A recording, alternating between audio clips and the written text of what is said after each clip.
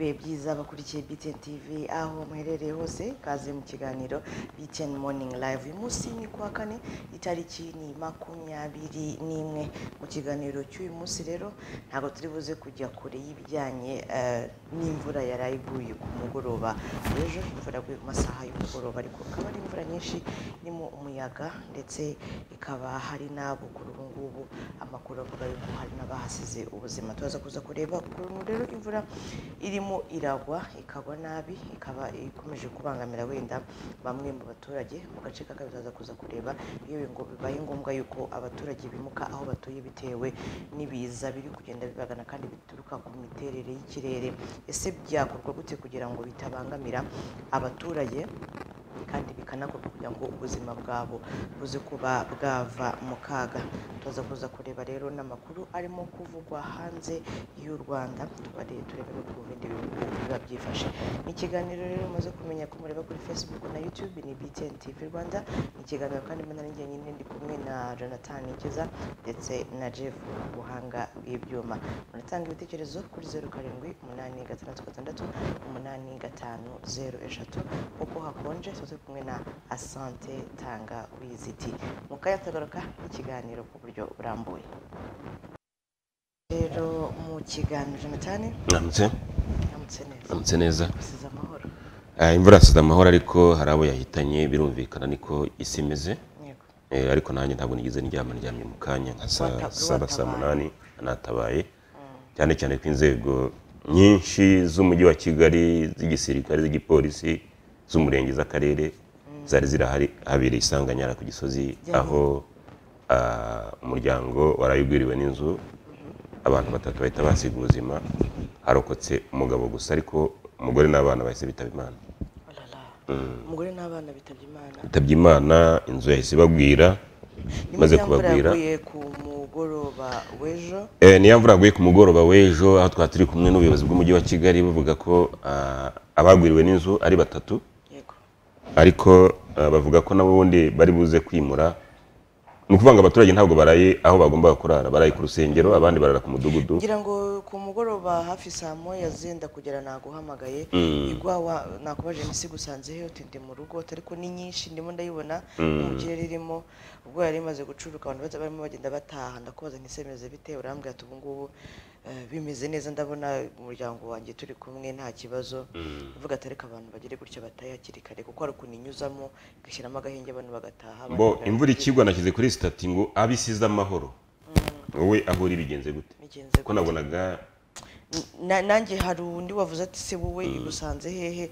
Buriya rero Jonathan, imvura iguye ntukajye ureba kuri ahantu hameze neza, utekereza n'uwo wakeka ko wabuzi ko ari ahantu hameze neza, ariko ugomba kumubaza. Ufite gusanga uzi ko ari ahantu heza, ariko wenda yari yagiye mu kazi, yari yagiye ahandi hantu, nk'umuntu wenda utuye neza cyangwa se utuye ahantu yarari, ariko usanga Musanze, Kanombe, Musanze hanze ya Kigali.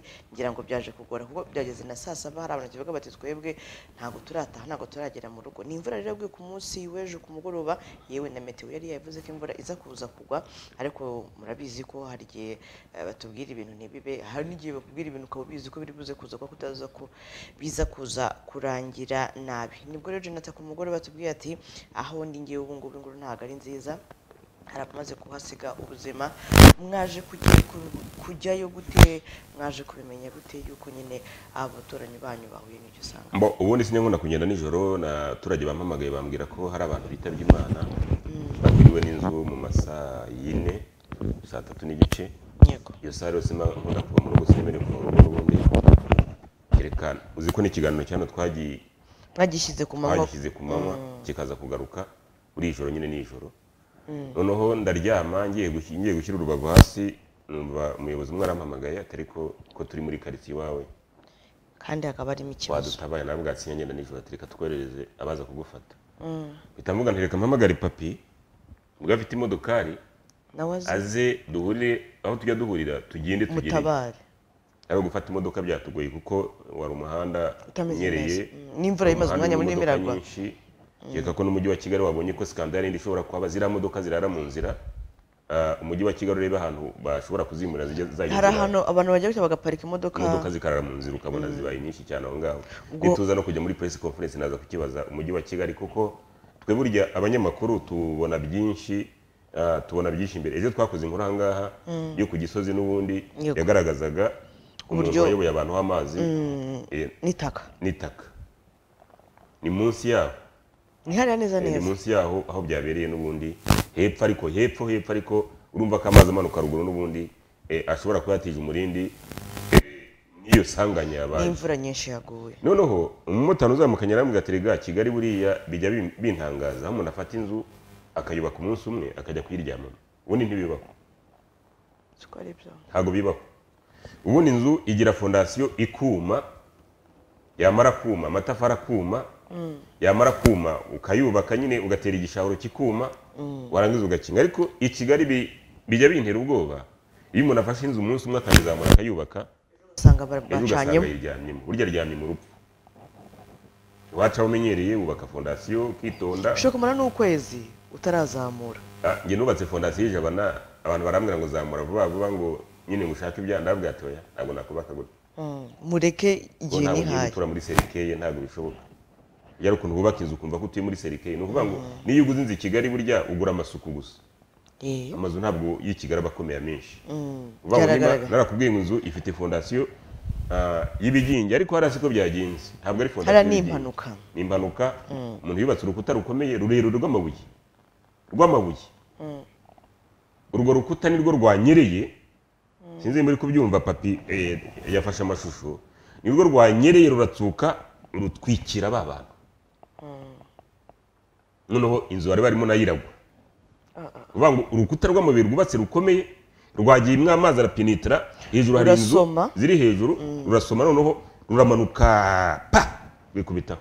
Nuvuga ngo imvura y'ejo si yo yonyine gusa imaze iminsi iteza icyo kibazo, ahubwo ejo yabaye nk'imbarutso kugira ngo bigende bizwi ko hari n'izindi mvura zaguye imbere kandi zari nyinshi. Yego, niyo mpamvu umujyi wa Kigali wabwiye abantu ati ntabwo tubakundira kurara ahangaha, namwe mutaza kugira ibyago, kandi duhari dushinzwe kurebera igihugu, inzego z'igisirikare, z'igipolisi, inzego bwite za leta zikumunzura abaturage zirabajyana zibageza ku rusengero, abandi barara ku mudugudu, n'ubusize n'ubundi bakirinzwe n'ingabo z'igihugu na polisi y'igihugu. Ni ukuvuga rero ngo umujyi wa Kigali umaze iminsi utanga itangazo ko abantu batuye mu manegeka bagomba kuvamo. Ngira ngo mwabonye warning. Abantu bose, ari umusaza twa interview ati wowe urumva biteguye kuva hanga ngo hoya, wowe wanjye harakomeye. Ariko meya kuko atazi Gisozi neza yavuze ngo ni Ntora, ariko ntabwo ari Ntora, ni muri Kanyinya. Muri Kanyinya bazi ku Gisozi, uzamutse ku bwato bwo kwa Blaza ugeze ku kigaraje haruguru ugakata akayira kari aho ngaho, naho habereye isanganya, umukingo hari hejuru aho ngaho. Uvuga rero ngo umujyi wa Kigali umaze iminsi utanga amatangazo, n'uyu munsi dufitanye inama n'umujyi wa Kigali saa 8 abanyamakuru. Umva ko n'ibyigwa noneho biriyongereyemo n'ikindi nanone. Ariko abaturage bagerageze bumva, ariko ni agace ka kabiri twaza no kubijyana hamwe cyari byose, kuko kwimura abaturage ni kimwe no kugira aho bajyana n'ikindi. Ariko umusirikare rero yavuze ngo akamuga karuta gato, niko yavuze. Murashaka kurara ahangaha ni muri iryo joro saa 5 saa 6 zibagereyeho. Murashaka kurara ahangaha imvura ishobora kongera kugwa saa 8 tukaza gukora indi nkuru none y'abantu bapfuye. Ubwo se twavuga ko duhagarariye icyonga. Kandi ubwo uri kuvuga Jonathan, ni hano iwacu muri Gisozi. Ubu ngubu uko amasaha igenda yigira imbere kuko iramvura ntiyaguye i Kigali gusa, uza kuza kumenya n'ahandi hantu hagiye habisanganya nk'iryo. N'abantu batera ku Gisozi buryayo ahantu hari kumuka n'imvura, umvishe kandi kuvuga n'umuhungu wanjye ahantu arunze amatafari twarunze itaka. Yego. Burya imvura iri kumuka nibwo ahantu hagenda hitsindagira. Kwa kundi izuba rigenda iri kubitanu ukabona atangiye kwasama, burya batangiye kwitsindagira. Yego. Rero ushobora kubona n'ubundi ntibigutangaze ku manywa ukabona inzira guye. Ya mazi yagiyemo hagasoma. Niyo mpamvu rero umujyi wa Kigali washyize ibirindiro hariya ku Gisozi, ingabo na polisi zigashyira ibirindiro ku Gisozi, abantu bari kubona abasirikare n'abapolisi bari ku muhanda barinze abantu baraye mu rusengero, barinze abantu baraye ku mudugudu. Nta kindi kintu cyabaye ku Gisozi, nta kindi kintu cyabaye ku Gisozi. Abaturage noneho babimenye none ahangaha, urabona kandi umuntu ari kumamagara none ahangaha agira ngo ndacyari mu rugo.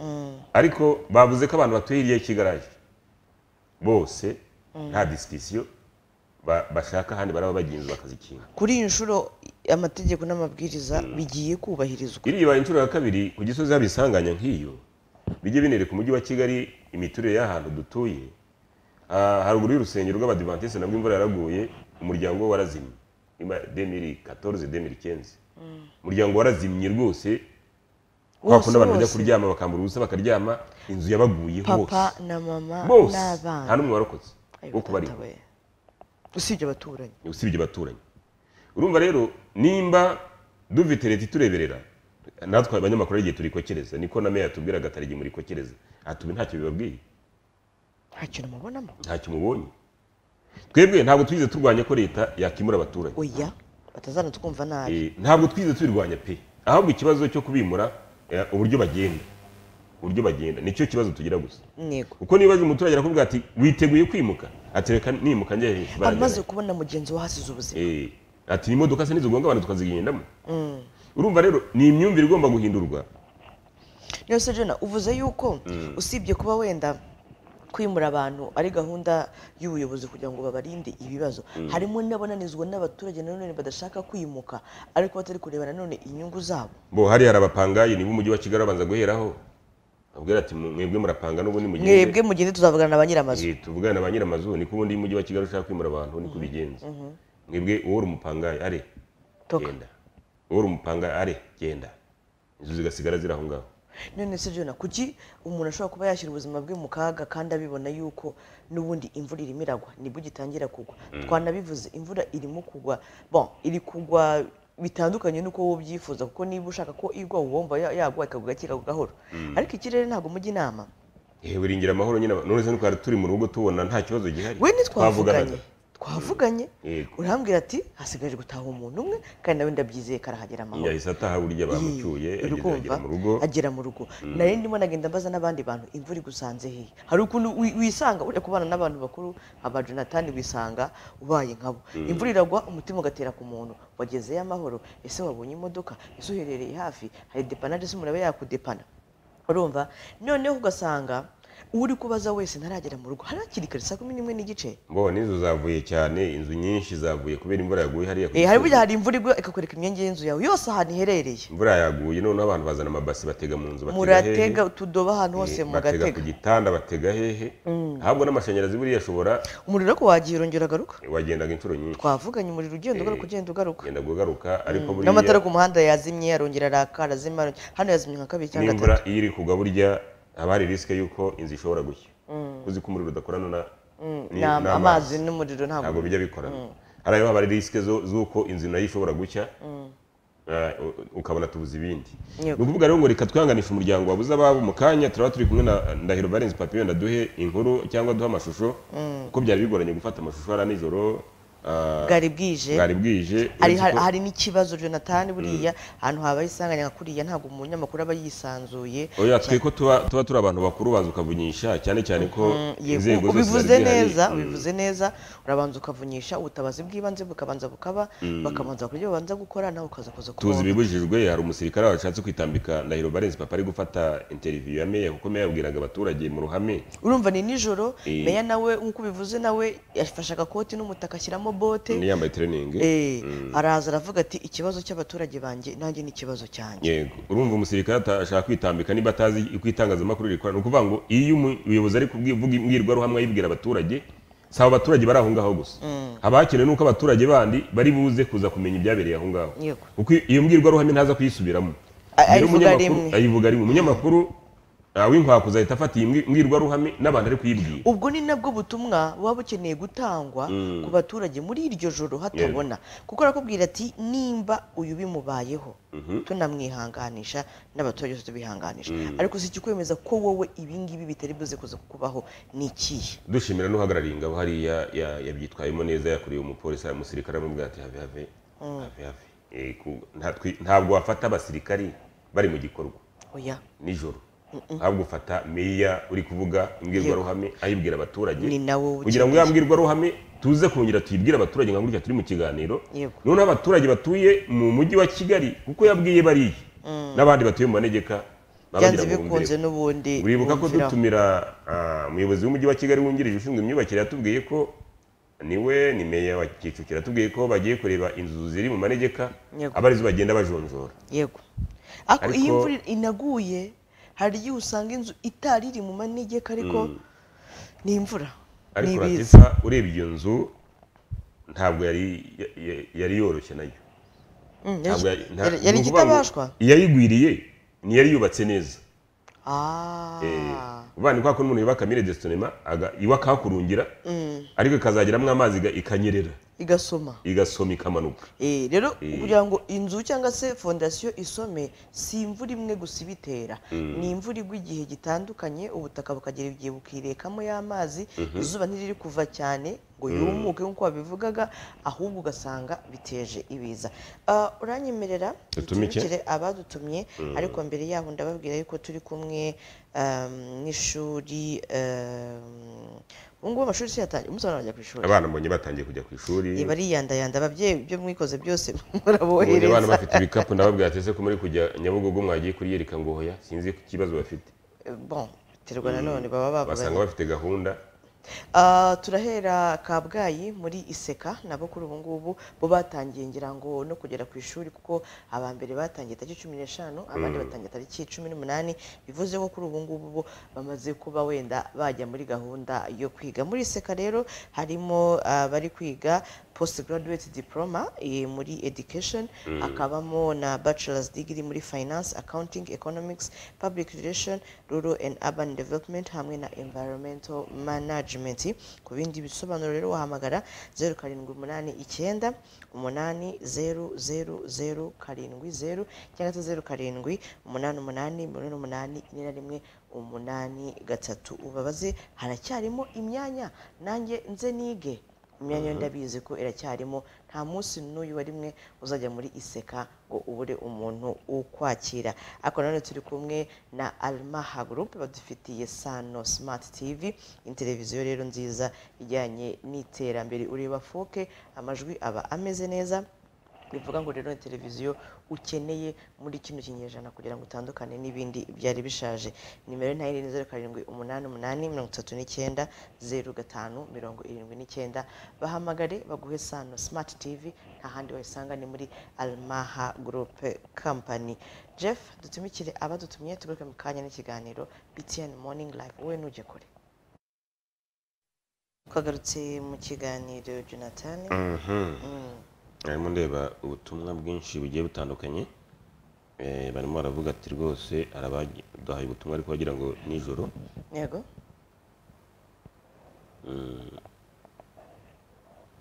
yego ijoro ryiza ndakwemera cyane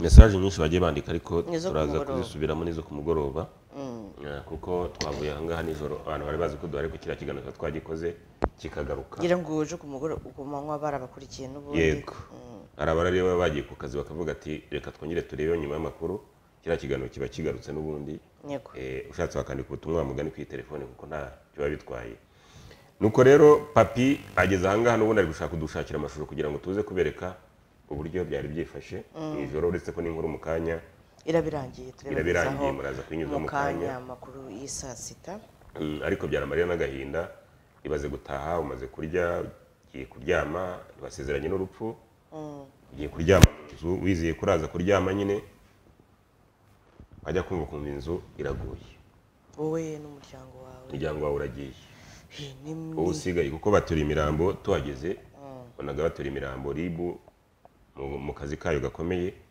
imirambo 3 yamanutse ngiyo nyireba bayijyanye twikiriye mu cyubahiro bayijyanye mu bitaro bya polisi ukakira byanga bikunda kumva kugira ngo na gahunda zo gushyingura zize kuza kuba kuko n'abantu bafite imiryango bagomba kuza nabo bagatabara papa wasigaye n'abaturanyi ni mu joro ni mu gicuku ubu ngubu nyine ibindi muraza kuza abantu barimo baravuga ngo ku Gisozi saa sita ngo mwimutse byarangiye mugomba kwimuka byanga bikunda kuko angaha nta yindi excuse yindi hari nuko aha n'ubuzima bw'abaturage no bugiye nimba urupfu rwanutse hariya ntabwo inzego z'ubutegetsi zigomba kubareberera kandi nuriya ntiyarazi ko biri buze kuza kumubaho yumvaga n'undi ari bubyuke mu gitondo akajya mu kazi nk'uko bisanzwe imvura yahise ariko kwirinda biruta kwivuza ari nayo mpamvu bavuga bati wowe nutifatira icyemezo kano kanya ndakigufatira mu nyungu z'umuryango wawe n'ubuzima bwawe nta munsi nubwo turi abanyamakuru nta munsi n'umwe inkuru y'abaguye cyangwa se y'abapfuye ku mpamvu zimwe cyangwa se izindi idushimisha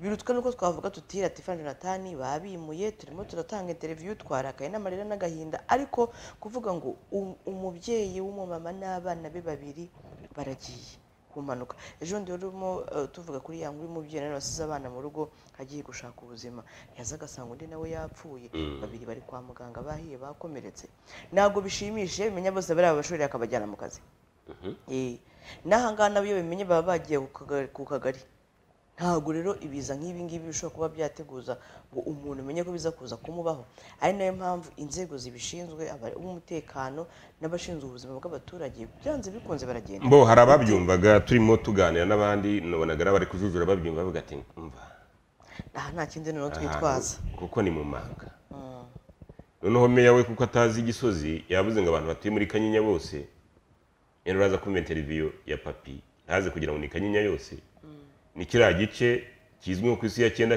hirya y'ikigaraje nabo haruguru kwa Braza bashobora kugerayo bakabimura barebye inzu zidakomeye kuko iyi mvura ifite imbaraga nyinshi aho rero umujyi wa Kigali nawo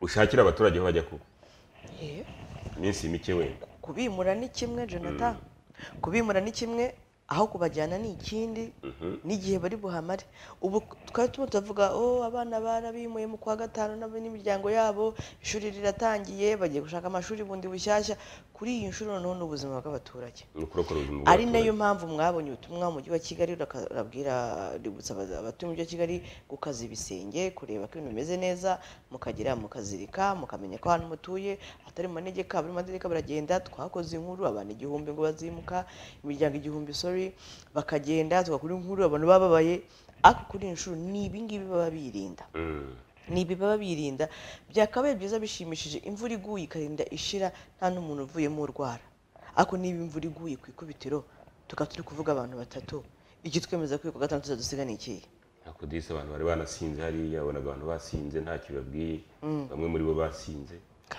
abandi ubona ntacyo babwiye rwose kwibaza se abantu mana nyagasani bari mu isi yabo bari ndonko burya n'ibintu ushobora kubona ukavuga ko ako gace gashobora kwimuka kose nabivuzeho hari imyitwara abantu bitwara ukabona ko ako gace kagombye kwimuka nanjye ntuye hariya ariko nta muntu uyimubudurira ariko hari ibintu ubona ukabona ya insano papa ngo umujyi waguhaye opportunité yo kuwuturamo ariko urawubangamira nk'iyo saa saba y'ijoro abari basinze banywereye n'utubari twari dufunguye rwose ubuze yuko mwebwe mwagiye kwexposa business z'abandi muri icyo gicuku gusa meya ibyo wabonye hariya imodoka wabonaga hariya mu muhanda niho zirara ngira ngo nabyo byaguhaye irindi somo kuko papi yavugaga ati inzu ihiye izi imodoka imwe ihiya ahangaha twazimye gute twasiba ku ikarita noneho urwibutso wumve ko rwagiye rwamaze gushyirwa mu nzibutso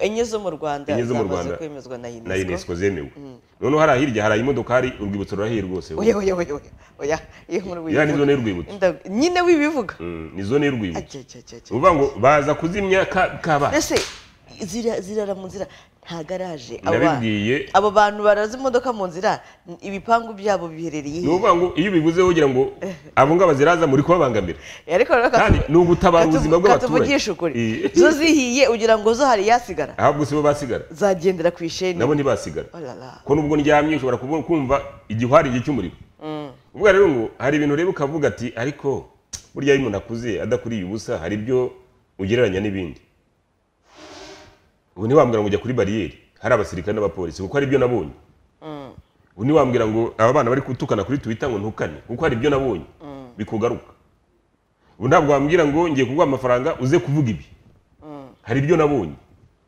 ugera ufite ibyo wabonye urabigereranya ahubwo ukora ibyo ugomba gukora igihe cyazabikubaza kuko igihe nicyo kibaza abantu ibintu byose kikakubaza wenda ibyiza ntikikubaza ibintu bibi ko iyo ufite ibyo ugereranya ukavuga ati ndagereranya ibi n'ibi ntabwo ushobora kunyura ujya kuri bariyeri hari abasirikare kumara yikiza. Ntabwo ushobora kunyura ujya ku irondo mu bihe by'amagi kumara yikiza hari abasirikare. BTN alo mwaramukanye amahoro karame yego nari mpari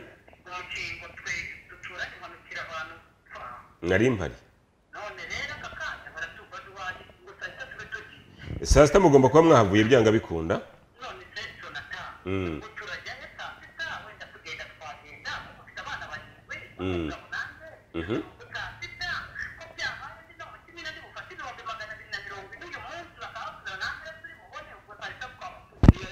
Bo ibyo ni ibyo ubutegetsi bwavuze, nanjye nari mpari hari umusirikare wabivuga ati kugira ngo tuze kubabazwa n'ubundi mwakimuka ibindi mukaza kubibaza nyuma, kuko n'ubutegetsi burabareberera, kuko ntabwo buruze kubafata ngo bajugunye. Ese wa mukingo n'uwiwanyu?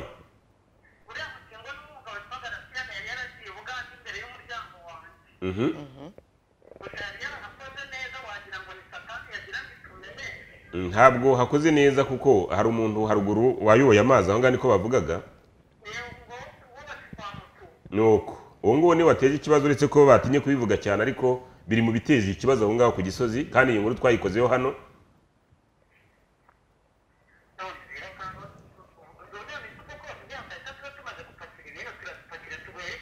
Byanga bikunda kuko nanjye nari ndaho ngaho nijoro murapakira. Muragenda tu aho murajya ntabwo mpaza, ariko muragenda. Kubavugira nuko babashakiraho muraba mwegamye, kuko nanjye ntabwo navugira abaturage nkuko nari mpari. Ni nayo mpamvu umujyi wa Kigali wampamagaye ati ngwino niwe ukunda kuvuga urebe ibibereye aha ngaha. Ni ukuvuga rero ngo kuvugira abaturage ni kimwe, no kubavana mu kaga ni ikindi.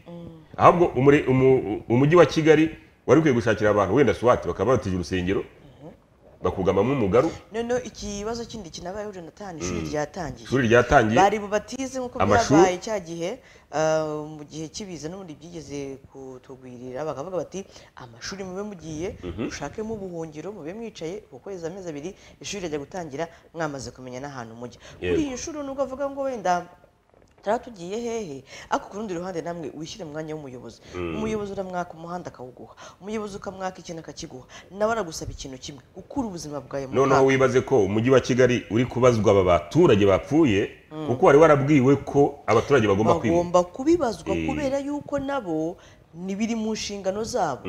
Ubu paka hari hatiye amataka kavuga ati uyu muntu ibi bintu byabaye muri he mwakoze iki. None wambwira se umuyobozi w'umujyi wa Kigali yakongera kubwira abaturage ngo nimugume aho bafate mama.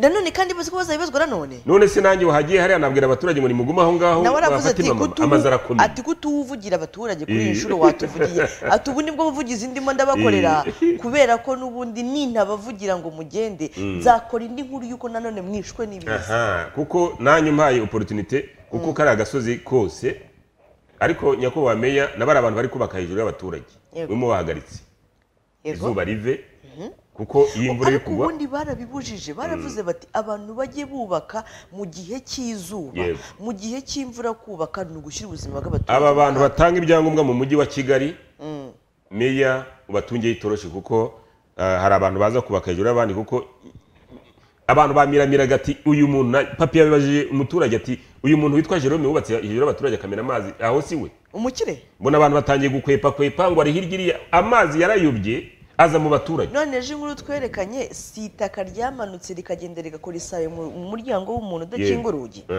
Nabonaga abantu bari kuyikwepa, ariko intandaro nayo ishobora kuba ari iyo. Nimba twarakoze inkuru mbere yaho abaturage bagataka ko amazi aturuka aho ngaho ariyo abasenyera, none hakaba haguye abantu harya intandaro si iyo ngiyo. Reka twumve umuturage. BTN no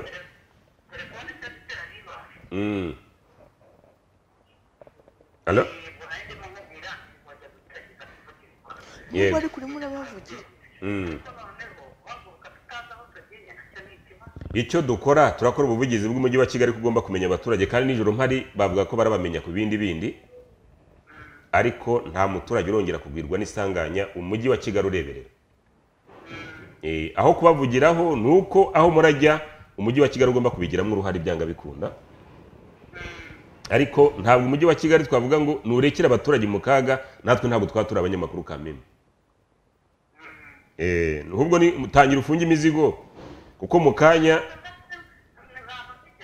itangira ufunga imizigo wayirekera mu nzu bakayirindiramo ari ugakiza ubuzima bwawe nabawe kuko uriya nawe yari afite abana nk'abo ufite yararyamye mu nzu atazi ko bigenda kuriya ariko urabona ko byagenze nyine uko byagenze bari umupfu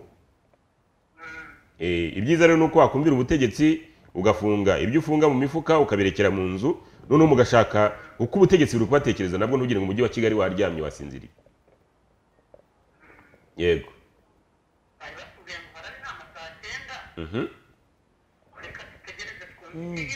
byanga bikunda abacumbitse barabaha amafaranga yo kujya gucumbika ba nyiramazu nabo barabaha ibibafasha ariko bakura ubuzima bwabo mu kaga nibidukundira turaza kuvugana n'umuyobozi w'akarere ka Gasabo kugira ngo ahumurize abaturage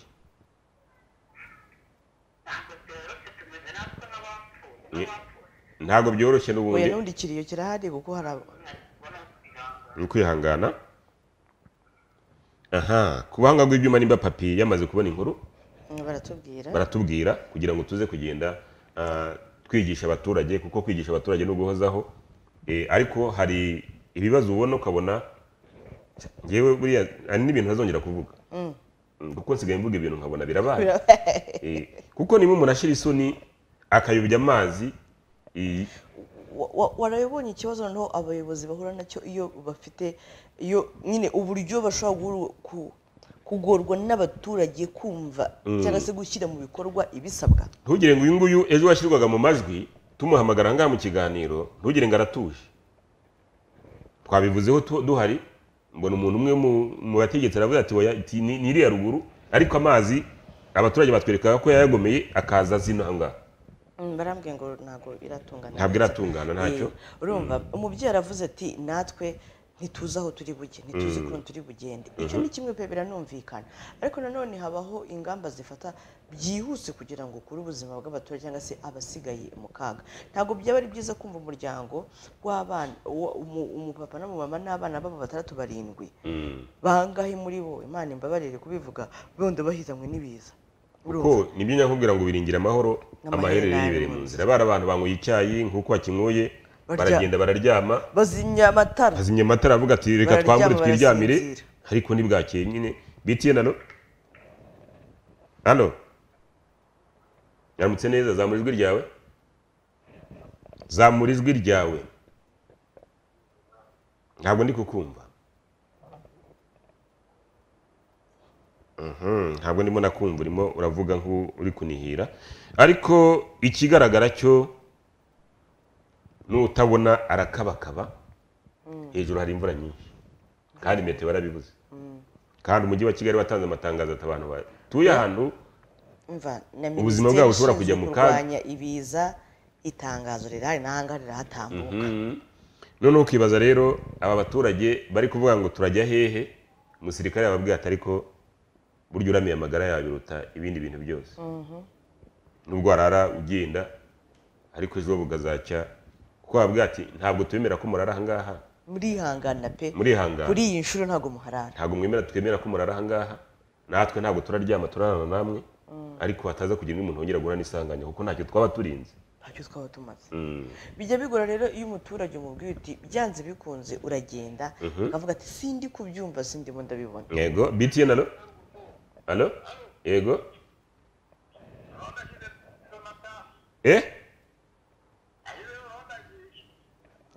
genda nyine none se barakwemerera gupfa ijabana kumara iki oya ijabana ni wanjye ntabwo ari wawe shaka uryo ki nyine ubaho bundi buzima ihangane pole sana katwitaba uyu muntu twumve ati shana naho ndagiye pe yegenda kabisa bitiye nano ngaramukanye amahoro Bosco wa hehe uri mu karere ka Gasabo mu murenge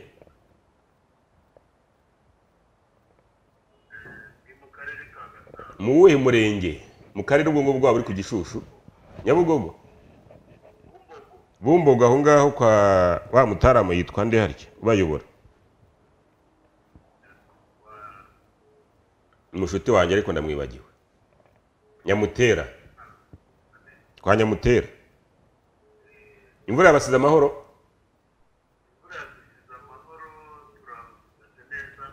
Ariko ku Gisozi ntabwo bameze neza. Yego.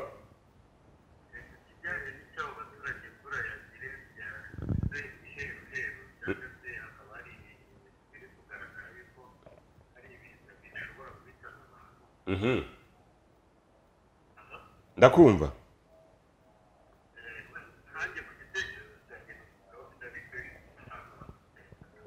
Telefone yawe ntabwo iri kuvuga neza. BTN no? Yego. Mwaramukanye amahoro? Yego. Urinde uherereye he? Muri Muhororo, harya ubwo ni muwe murenge? Yego.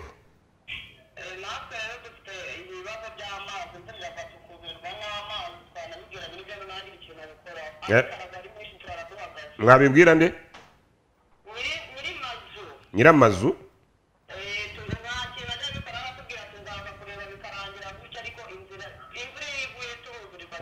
Rero twageze mu gihe cyo gutabara amagara y'abantu. Fata nimero yanjye yandike kugira ngo nze kuguhuza na gitifu umurenge wa Kinyinya. 0788. Yandike twageze mu gihe cyo gutabara. 63 63 49 05. Utwandikira ubutumwa tubwire umudugudu wariwo n'akagara kariko kugira ngo tuze kubwira mutaza kubwirwa nisanganya nkabo ku Gisozi.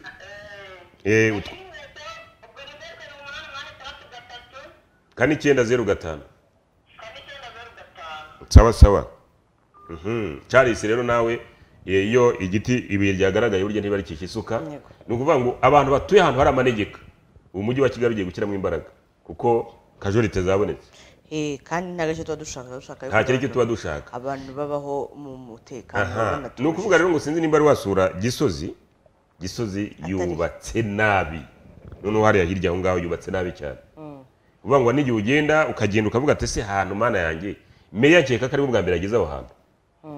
Kuko yahitiranyaga ngo ni intora akongera akavuga Kanyinya kandi Gisozi ni nini cyane. Yahitiranyaga. BTN no? Allo? Na papi nawe nabonye yashyizeho ntora kandi harani muri Kanyinya ntabwo ari muri ntora. Ntora ni hirya ya Dove, munsi ya Dove niho ntora buriya ntabwo hari yari ntora ahubwo harani muri Kanyinya. Uzamuka ruguru gato kagera muri Ruke, umudugudu wa Ruke, ariko hariya ni muri Kanyinya umanutse munsi y'imanga hose ni muri Kanyinya. Ngo ntabwo iraboneka. Iri mu nzira. Ego ako dushobora gutumikira n'ubundi abadutumye. Tukagaruka tuyigarukanye. Tukagaruka n'ubundi mu kanya. Ikiganiro ni BTN Morning Live turimo turahanganisha n'ubundi umuryango wagize ibyago ukabura ababo ku mugoroba w'ejo ubwo imvura yagwaga ari nyinshi ikaba yahitana umubyeyi w'umumama ndetse n'abana be babiri umugabo agasigara. Kuri ubu ngubu rero uduhamagara avuze ati watuvugiye noneho ko bajya kuvugira abaturage. Ariko iyi niyo verisiyo ya Jonathan ndetse natwe nka BTN kubabwira yuko igihe ni iki ngiki yuko mukura ubuzima bwanyu mu byange mu byemere ntabwo bibashimishije wenda murakodesha cyangwa se muri ba nyiramazu ariko kugira ngo dukore inkuru yuko umuntu yavuye mu buzima kuko kuba yaratuye nabi twakora inkuru yuko n'ubundi bamwimuye akavamo akajya ahandi. Ubundi nicyo kiza ubundi kujya tuze kuvuga ngo wongeye kugwira abantu 6 inzu yabagwiriye. Birashoboka ko imvura ishobora kumara indi minsi 2-3 tutari yagwa ariko ikazagwa n'ubundi kuva kwa imvura atari yari. Nibyo nakubwiye burya ahantu akazuba kamaze kuva nibwo ubona ko inzu ishobora kongera kugwira abandi bantu. Ushobora kuri kubona inzu ikomeye izuba ryaza kuvuka abona nayo ishinze ubwambene iragiye igwiriye abantu. None ntigende yonyine ikajyana n'abantu. Yabaga yagwaga yonyine bikarangira. Ikindi umujyi wa Kigali none twabigarutseho ku munsi w'ejo bongere barebe aba bantu bari kubaka bafite ibikorwa remezo biri mu baturage. Yego n'uburenganzira bwe ni n'amafaranga yewe ni n'iterambere ariko nibarebe tuza kuza kurebana none bo nta kuntu babangamira abaturage. Nabonaga bifatiye ari umuntu wanyandikira kwifatira umutegetsi umwe ati buriya y'umujyi wa Kigali watanze icyangombwa twebwe ntabwo turebaho twe turabareka bakubaka gusa nta n'uwo dushobora gusumutsa y'amazuru yego biba birangije mu gutanga ibyangombwa umujyi wa Kigali nawo ujye utubera imfura umenyeshe abayobozi b'inzego z'ibanze bagire n'uruhare kuba baburira abaturage cyangwa se uwo muntu uri gukora ibikorwa remezo aho ngaho yuko yashyira ubuzima bw'abaturage mu kaga n'aba abantu bubaka mu gihe cy'imvura nibo bazi bereke abaturage ko bafashe amazi yabo aturuka ku nzu yabo yego rero niho ureba nubwo twagize isanganya hariya hari inkuru twari twakoze ibanziriza iriya iyo nkuru ibanziriza iriya ishobora kuba ariyo ntabwo ni gushyira umusumari ntibiramenyekana biravugwa ariko turaza gukora ubushakashatsi twizamukire gahoro gahoro nk'amashingo tuzamukira mu baturage nimba ahangaha ntabwo ndyama njye kumenya nimvura nigwa ndafata umutaka na bote wenda menye ayo mazi aturuka hehe ese ahaturuka ntabwo bashobora kuyayobya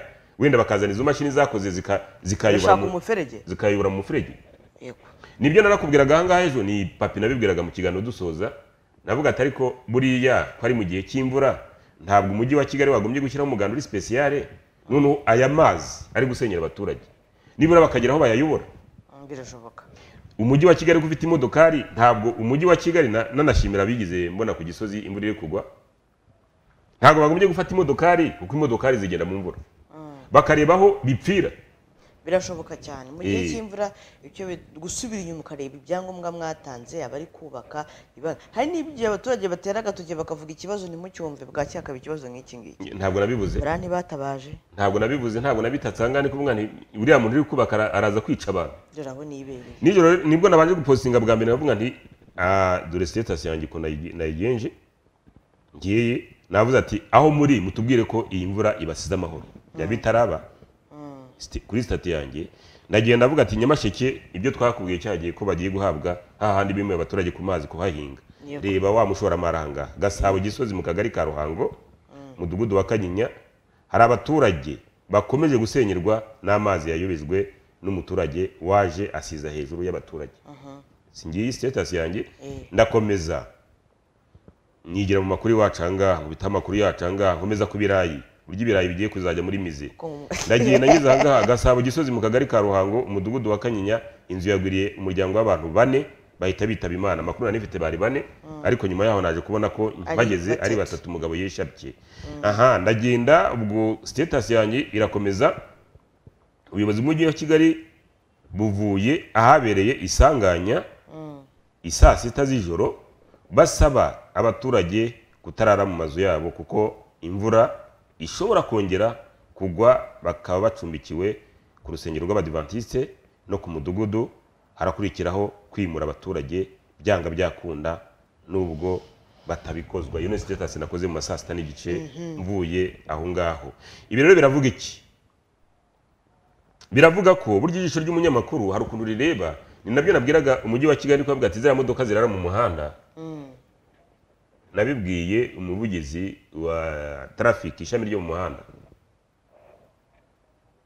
nabibwiye umujyi wa Kigali ngira ngo imodoka mwabonye zirara hirya harana nazo zishobora kubyara ibindi bibazo ubwo nabyo nikigera igihe uzumva rero kuko ntitugakumire ari uko ibibazo byabaye uvuga ngo urabona isuku ejo bundi bayikoze kuko umukuru w'igihugu anyuze ku Kinamba akabona ibyahabereye isuku iba en general none nimba abantu barazi imodoka mu muhanda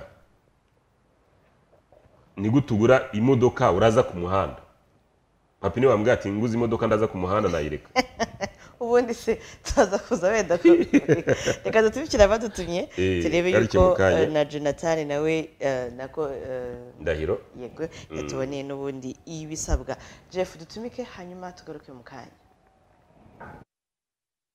yego twagarutse n'ubundi ikiganiro cyo niki turaza gukora gusa ko turaza kwakira n'umuyobozi w'akarere ka Gasabo wongereje kugira ngo aze kugira ubutumwa agenera wenda urumva ko abaturage barahangayitse turagenda gute turagenda hehe turatwara iki ese tugiye he koko ntabwo bigiye kuba byari by'iminota 2 bakongera kadutererana ariko se tugomba ahangaha ubuzima bwacu bajya mu kaga abana ishuri riratangiye ni ibibazo byinshi abaturage barimo baribaza kano kanya ni nyuma y'inkuru zavuzwe muzimuka tukabirenze ingohe kuri ubu ngubu habaye ikintu gituma noneho twimuka ku mpamvu zumvikana kandi zinagaragara. Umwanya nuza kuza kugera tuza kuza kumubaza kumuhamagara agira ubutumwa atanga, ariko tubanza dukurikire. Reka tubanze dukurikire uko byari bimeze mu ijoro. Ndumva papi ari kuri recording inkuru n'ubundi mu kanya muraza kuyibona, ariko reka dukurikire uko byari bimeze. Jeff tuzamukane ku gisozi ngaho kugira ngo twereke abanyarwanda uko ijoro ryabaye ribi ku muryango no ku Rwanda, ariko rirerire uko byagenze.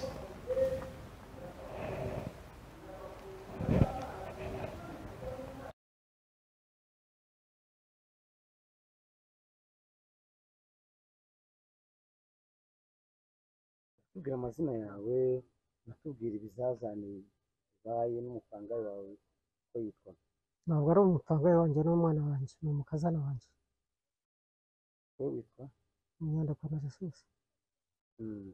Aya makuru y'incamugongo mwayamenye ryari? Ubwo ko bigenze gute? Ko bigenze gute? Narindi hano narindyamye, ngiye kumva numva ibintu birakonkobotse birirushye, ndasohoka zose.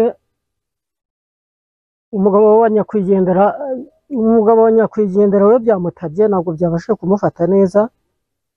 Nibwo avugije induru ati umugore wanjye n'abana barapfuye. Ubona abaturage bose babaraje rero, barahuriye baradufasha, badufashije abaturage.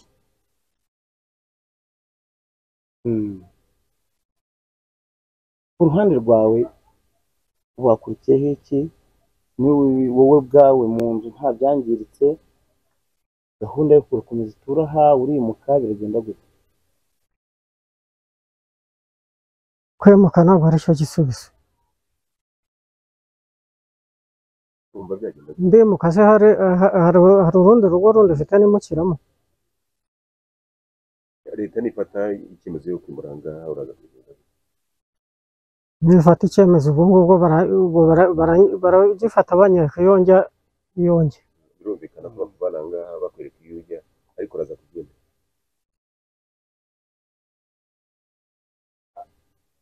Muzehe tubwire, ubona intandaro yo kugira ngo uyu mukingo bagwire? Intandaro yo kugira ngo umukingo tugwire ni intandaro yaturutse hano haruguru. Ni ibi byo haruguru byakonkobotse biraza bikubita inzu z'iwanjye. Hari amazi ruguru, hari umuntu washuka ikibanza ruguru, ko aya mazi ariho yaretse akamanuka. Yaba ari byo? Yaretse ko uyu mugabo wo haruguru. Turutse mu kibanza cya ruguru kiri. Oya, reba hano muri kamera. Waturutse mu kibanza cya ruguru ko numva nta kibanza gihari. Icyo kibanza ntabwo nyeze, ntabwo ndazamuka ruguru ngo nambagireho ndebe. Ajya wowe bakwita Umunyandakwana Resus. Narisi, wowe ufite umuryango w'abantu bangahe nyirizina? Njye mfite umuryango w'abantu 6. Ubu wowe ntabwo ufite impungenge muri iyi nzu urimo ko nawe ishobora kukugwira n'umuryango wawe? Urajya muryamye? Inzu yanjye nta kintu ibayo. Uraryamo ugisinzire nta kibazo? Nta kintu ibayo, birakomeye. Birakomeye, ariko urabona hejuru hari igikuta cyasigaye kibi. Ntabwo bufite ko gishobora kugwira. Iki nta kintu cyankoraho. Ariko urabona ko cyaguye n'ubundi kitakubajije n'ubundi nakira gishobora kugwa n'ubundi. Njye mfite ikibazo, njye nari mfite na mbere, kandi igihe abantu bagomba kwimuka ntabwo nzi ko njyewe ndimo, ariko ndimo muransobanurira kuvuga wenda ikibazo cyavutse hano mu mudugudu wa Kanyinya, sibyo? Ariko kimaze kuvuka sinzi ko njyewe ndimo mu bantu bazimuka kuko ikibazo cyabereye, ariko njyewe ntabwo ndaho hantu. Ubuyobozi bumaze kuvuga ko mushobora kwimuka. Abayobozi baravuga ko mutagomba gukorera mu mazu yanyu bitewe n'uko iteganyagihe rigaragaza ko saa 8 hashobora kuza kugwa indi mvura mbi. Hashobora kuvuka imvura mbi, ariko njye ahantu ndi ntabwo hari muri icyo kibazo, kuko hari ikibazo cyabereye ntabwo ari njyewe ntuye. Ariko barasaba ko n'umudugudu wose wakwimuka. Ibyo bintu rero niba umudugudu wakwimuka tugomba kumenya uburyo turi bwimuke, ko njye ntabwo nasohoka iwanjye, ko njye nawe n'ibibazo bikomeye nanyizira umusaraba, njye narababaye. Kandi njyewe icyo niteguye njyewe nuko Perezida wa Repubulika atubereye hafi. Nta muntu n'umwe ushobora kuza, aradukunda kandi turamwizeye. Ntabwo ari umuntu waza ngo atwimure uko yishakiye, ko ngomba kubata abaturage banjye turamukunda. Ntabwo ndi umuntu mu bantu bakwimuka uko abantu bishakiye. Niyo mpamvu bateganyije ko mugomba kwimuka, kandi n'aba ngabo bahatakaje ubuzima ntabwo bari bazi ko biri bubabeho. ajyanwe rero ntabwo ari muri aho hantu, kuko je ahantu ntuye ni heza, wenda ni ahantu adafite ikibazo, ntabwo ngiye ni hariya harandi ntuye ni hafi y'urwibutso hano imbere ya Gisozi. Ariko ibyago ntibiteguza turanabyemera, ariko ngiye kubera ko ngiye nkunda ubuyobozi bwanjye kandi ndi umuntu ukunda igihugu cyanjye ndanagikunda cyane, nanjye nakomera nkanagipfira aho kugira ngo ngewe nimuke mu buryo ngiye ngomba kugenda ngiye gusara, kuko ngiye gusara ngiye kugira ngo nahitamo gupfa, kandi perezida wa Repubulika ntabwo yatuma ko ngiye ngomba gupfa, kuko Imana akunda igihugu cyane, bagomba gushakira ngo ngomba kuba ngewe ibyanjye nkabitanga nkagenda. Mama witeguye kuba wakwimuka iri joro? Njyewe keretse njyewe 2018 narasenyewe ahitwa Mugisha.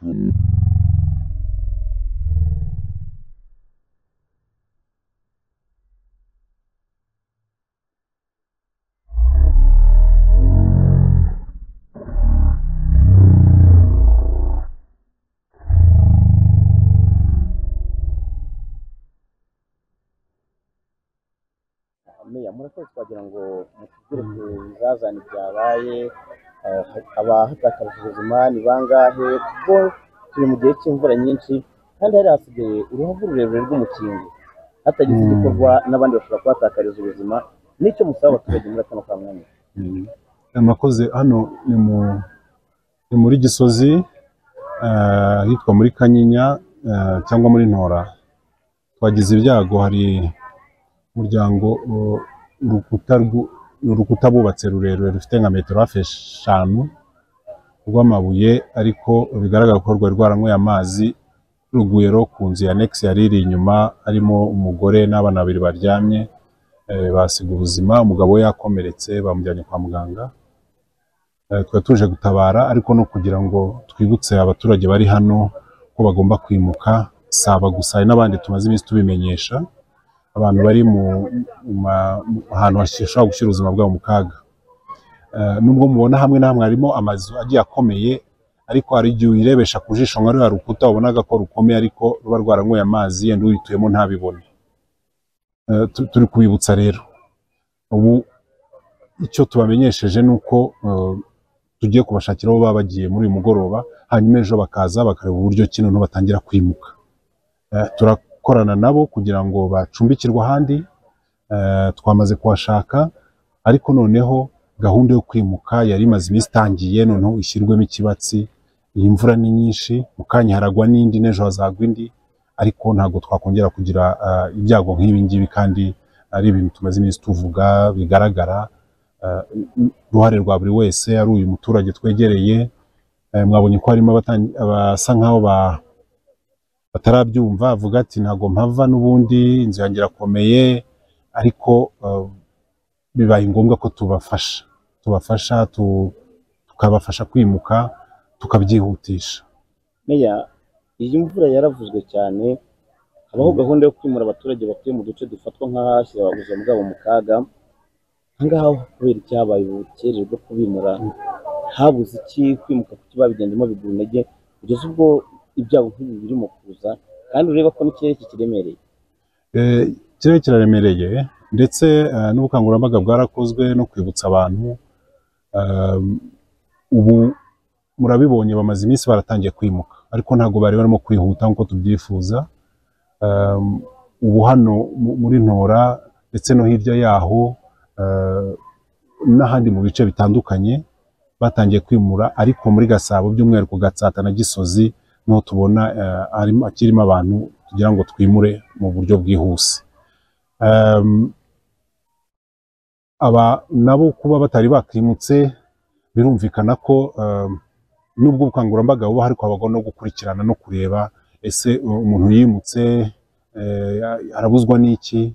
Murabibonye ko harimo ari abo mwaganirije namwe, ari nabo tubonye hariya, mubona ko tubabwira ati twimuka, ariko ukabona bamwe baracyatsimbara kutabyumva.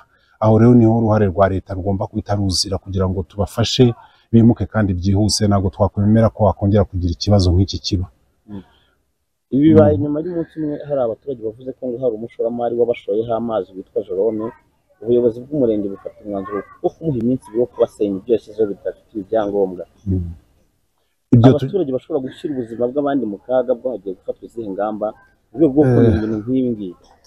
Dukomeza ubukangurambaga ndetse n'uburyo bwo kubaka mu mujyi wa Kigali ko umuntu wese wubatse agomba guteganya inzira z'amazi aviwe ariko akaba yanayafata. Ubukangurambaga dukora mu kwibutsa abantu ni ugufata amazi ava ku nzu yawe ashoboka yose, ari ugushaka ibigega cyangwa se gucukura icyo bashobora kujyamo, ariko n'ababikora nkana cyangwa se babereka ibyo gukosora ntibabikosore, aho ngaho hakora n'amategeko n'icyo ubuyobozi bubereyeho. Ubuyobozi bw'umurenge bwarabimenyeshejwe kandi hagomba kugira igikorwa bidatinze. Murakoze. Tugira aho tugana kugira ngo twisuganye, ariko nta muntu uri burare mu nzu uyu munsi. Imvura ya 8 z'ijoro ishobora kuza ikatwangiriza ikadutwara ubuzima. Ibyo rwose muri bwihangane mu byumve, turafatanya. Cyo tugamirije ni kugira ngo hatagira umuntu imvura ya 8 igushaho inzu. Ubu inkuta zose mureba hano zanyweye amazi kandi menshi. Iteganyagihe tumaze iminsi tuvuga ko tugaragariza imvura ritangiye kugaragara mu mvura igaragara. Ubu rero bamutwara sibo bari hano. Mutwara sibo barajya avuga isibo ye mu mwegere, hanyuma mugende mufate ibyo mukeneye. Hari irindi tsinda riri bisigaye, murafunga inzu. Uretse turahashyira umutekano ntimugire ikibazo, hatagira umuntu ushaka gukurikira ibintu akagira ikibazo cyo ko imvura imusanga mu nzu ikaba yamugwaho.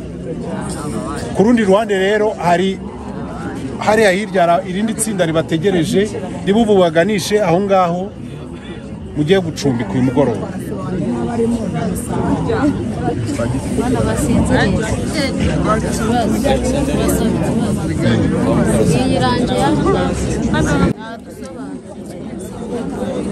Umva, harubajije ikibazo ngo ese niyiranje hano yose? Ni Kanyinya yose.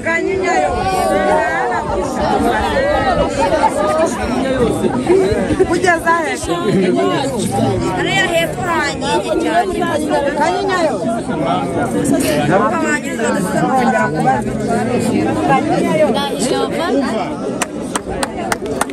Hari abasize abana mu nzu, mugende abari bo mubanza kuzana. Ni munyarutse rero tugenda.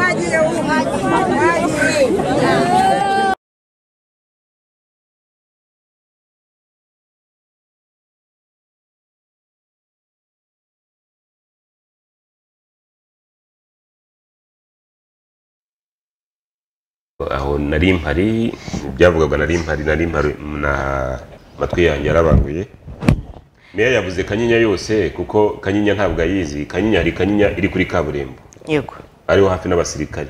Aho ntabwo harimo kuko mama ari mbunyenye yuko nari mpari. Yavuze ngo Kanyinya yose ni Kanyinya nyine yabonaga hirya aho ngaho. Ariko harabegereye kwa Batimoteyo nabo bari buze kuhava byanga bikunda kuko hanabegereye kwa Blaza ku Gishanga nabo bari buze kuhava byanga bikunda. Kuko ubonye ibibazo bya birara ku Gisozi, ubona ko bitari binoroshye kugira ngo umujyi wa Kigali udafashe ingamba waza gufatwa nkaho ari uburangare. Reka duhamagare Vice Mayor w'akarere ka Gasabo kugira ngo twumve ingamba bafite kugira ngo ahumurize abaturage bo mu karere ka Gasabo abereye umuyobozi.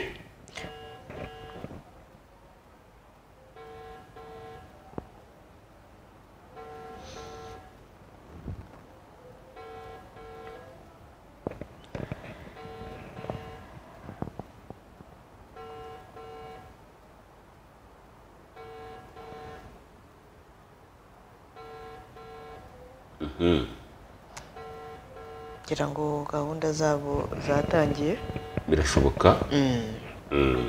Kuko nimba abantu bafite akazi kenshi yaraza kuduhamagara byanga bikunda, ntabwo tubize gusoza ikiganiro ataduhamagaye. Nimba abantu bafite akazi kenshi ni abantu mu karere ka Gasabo kuko ni wabaye ambiskade. Ariko iyo wabaye ambiskade n'ubundi abandi bayobozi bafite task nkuko ukinyinya duhamagara katubwira ngo n'ikinyinya ari ahantu amazi yinjira mu nzu. yanabibabwiye ati nubwo mubona ko inzu zanyu zigihagaze zigikomeye ubu zamaze gusoma ejo biraza kuza guhinduka cyangwa se nyuma yaho inzu zishobora kuba zagira ikibazo zikaza kuza kubagwira. Reka twumve abaturage. BTN alo mwaramukanye amahoro. Tumeze neza. Wowe umeze ute? Uri uherereye he? Yego. Kirakomeye cyane.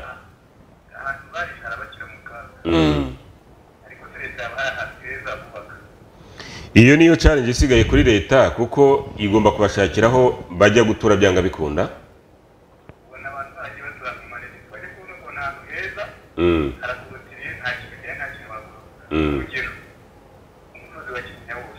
Yego. Harazaturwa n'abantu bakomeye ntabwo batuza bari abantu.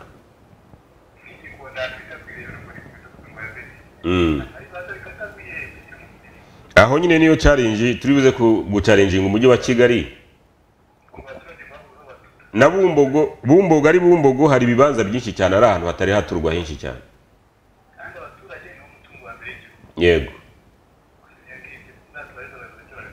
Mukanya saa 8 bari mu nama y'umujyi wa Kigali ndaza kubabaza icyo bateganyiriza aba baturage byanga bikunda kuko wa mugani w'umutungo w'igihugu nibidukundira ariko inamira babyanga bikunda kuko oya kuba kiraba ubuno no habaye n'impamvu ituma iyo nama igomba kuba yaba kuko mu byo bari buze kuza kuganiraho hari no kwimura abaturage batema negeka ndetse no kwirinda ibiza mu mujyi wa Kigali. BTN alo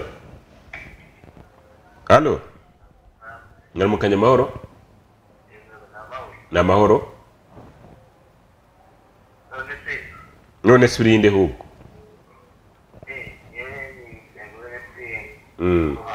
Iwazo usuhuze nyine wabwire ngo uvuge n'amazina yawe. None se ubwo nyine mpita ngukupa aho.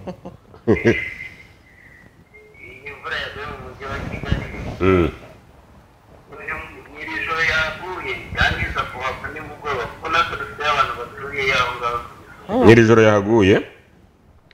Katwumva ubundi. BTN alo. Halo. Aya ntabwo bya bikunda ibi ngibi.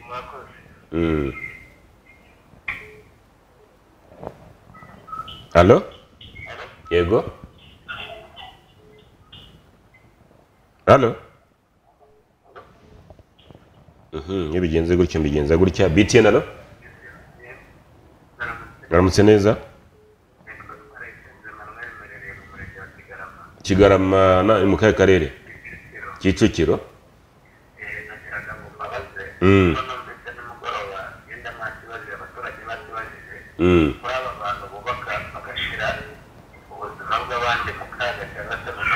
Nacyo twakibaje umuyobozi w'umujyi wa Kigali avuga ko bagiye kubihagurukira ariko ntibizakunda kuko harimo ibisambo byinshi bishaka amafaranga ariko ntibashobore gufasha abaturage.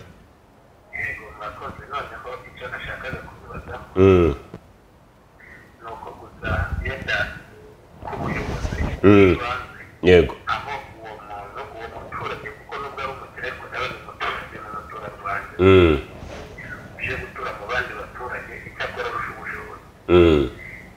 akagira ikibazo ateza bagenzi be ubuyobozi bw'isibo bubibona ubuyobozi bw'umudugudu bubibona ubuyobozi bw'umurenge bubibona noneho ubuzima bw'umuturage bwamara kujya mu kaga akaba ari ubuyobozi buvuga ngo icyo kibazo turaza kugikurikirana. Iyo ni challenge nyine y'ubuyobozi. Yego ariko imikorere idahwitse. Urakoze cyane katwumva undi. BTN alo? Halo. Gabanya nyine wabimenye gabanya. BTN alo? Yego. Uramutse neza? Mazina yanjye nitwa ntabwo banyita. Banyita buryo uri kwica Kinyarwanda. Mazina yanjye nitwa oya kosora ni nitwa ntabwo ari banyita. Amazina yanjye nitwa Yego Faustin. Yego Faustin nakumvishe. Gabanya televiziyo yawe iri gutuma usubiramo ntiwumve. Cyangwa uyihunge.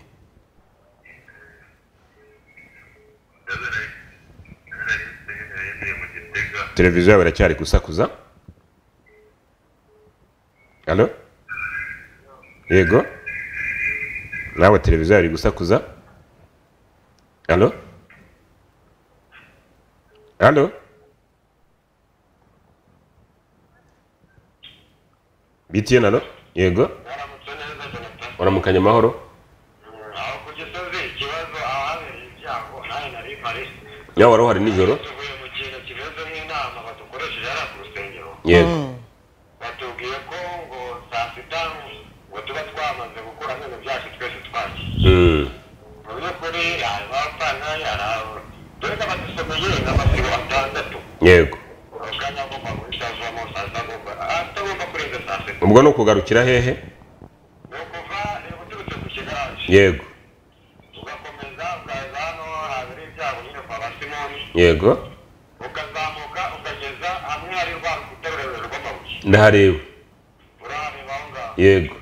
kuva aho ngaho amasibo yose ndetse n'atandatu yo muri rukere Yo muri Rukere. yegeranye uravuga n'atandatu yo muri kanyinya n'atandatu yo muri rukere Yego. bazahita ahita ko tuba twavuye Mwafunze imizigo. mu by'ukuri natwe ubwo aho turi bwerekeze natwe ubwo byatucanze twavuye mbere ntabwo dufite uko turi buri Ariko nimba ruhari nijoro wa musirikare yabwiye ngo mbere yo gutekereza ibindi ubanza ugakiza amagara yawe. Wese ko ubibona. hari n'abantu nitwe twaba turi bo twari turi batatu benshi twahabaje Yego. abantu nitwe twabakuyemo turi batatu umugore n'umwana n'abana babiri ibibazo byose byabaye mpari buri wese yatuyagiye hasi babo natwe rwose ubu byatucanze nyine neza ko bahereye ku murongo urumva bahereye ku murongo nta gutoranya sinzi uko turi buri Bababwiye se ko babashakiraho muba murajya kwishakiraho muba bababwiye iki? bavuze ko buri muntu wese ari bwirange saa sita akaba atakiri mu nzu Yego. noneho abantu batari ko mu bisaba ngo saa cyenda ngo arabe indi nama ngo abafite amazu bazana ibyangombwa abapangari nabo Byanga bikunda urumva ko ni gahunda nyine kuko ntabwo warenganya umujyi wa Kigali kuko nabari abantu bapfuye buriya ahubwo ni uburangare bw'umujyi wa Kigali.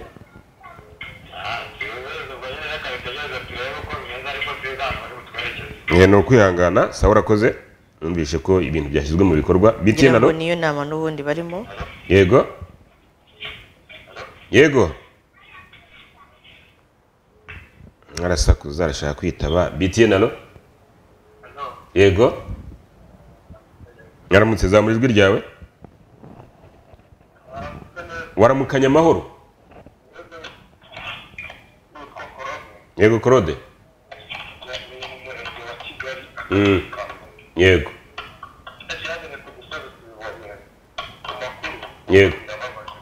Birababaje cyane.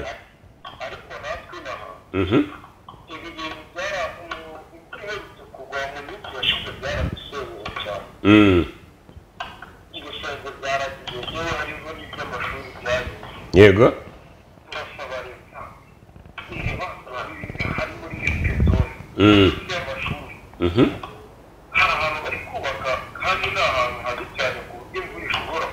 Yego.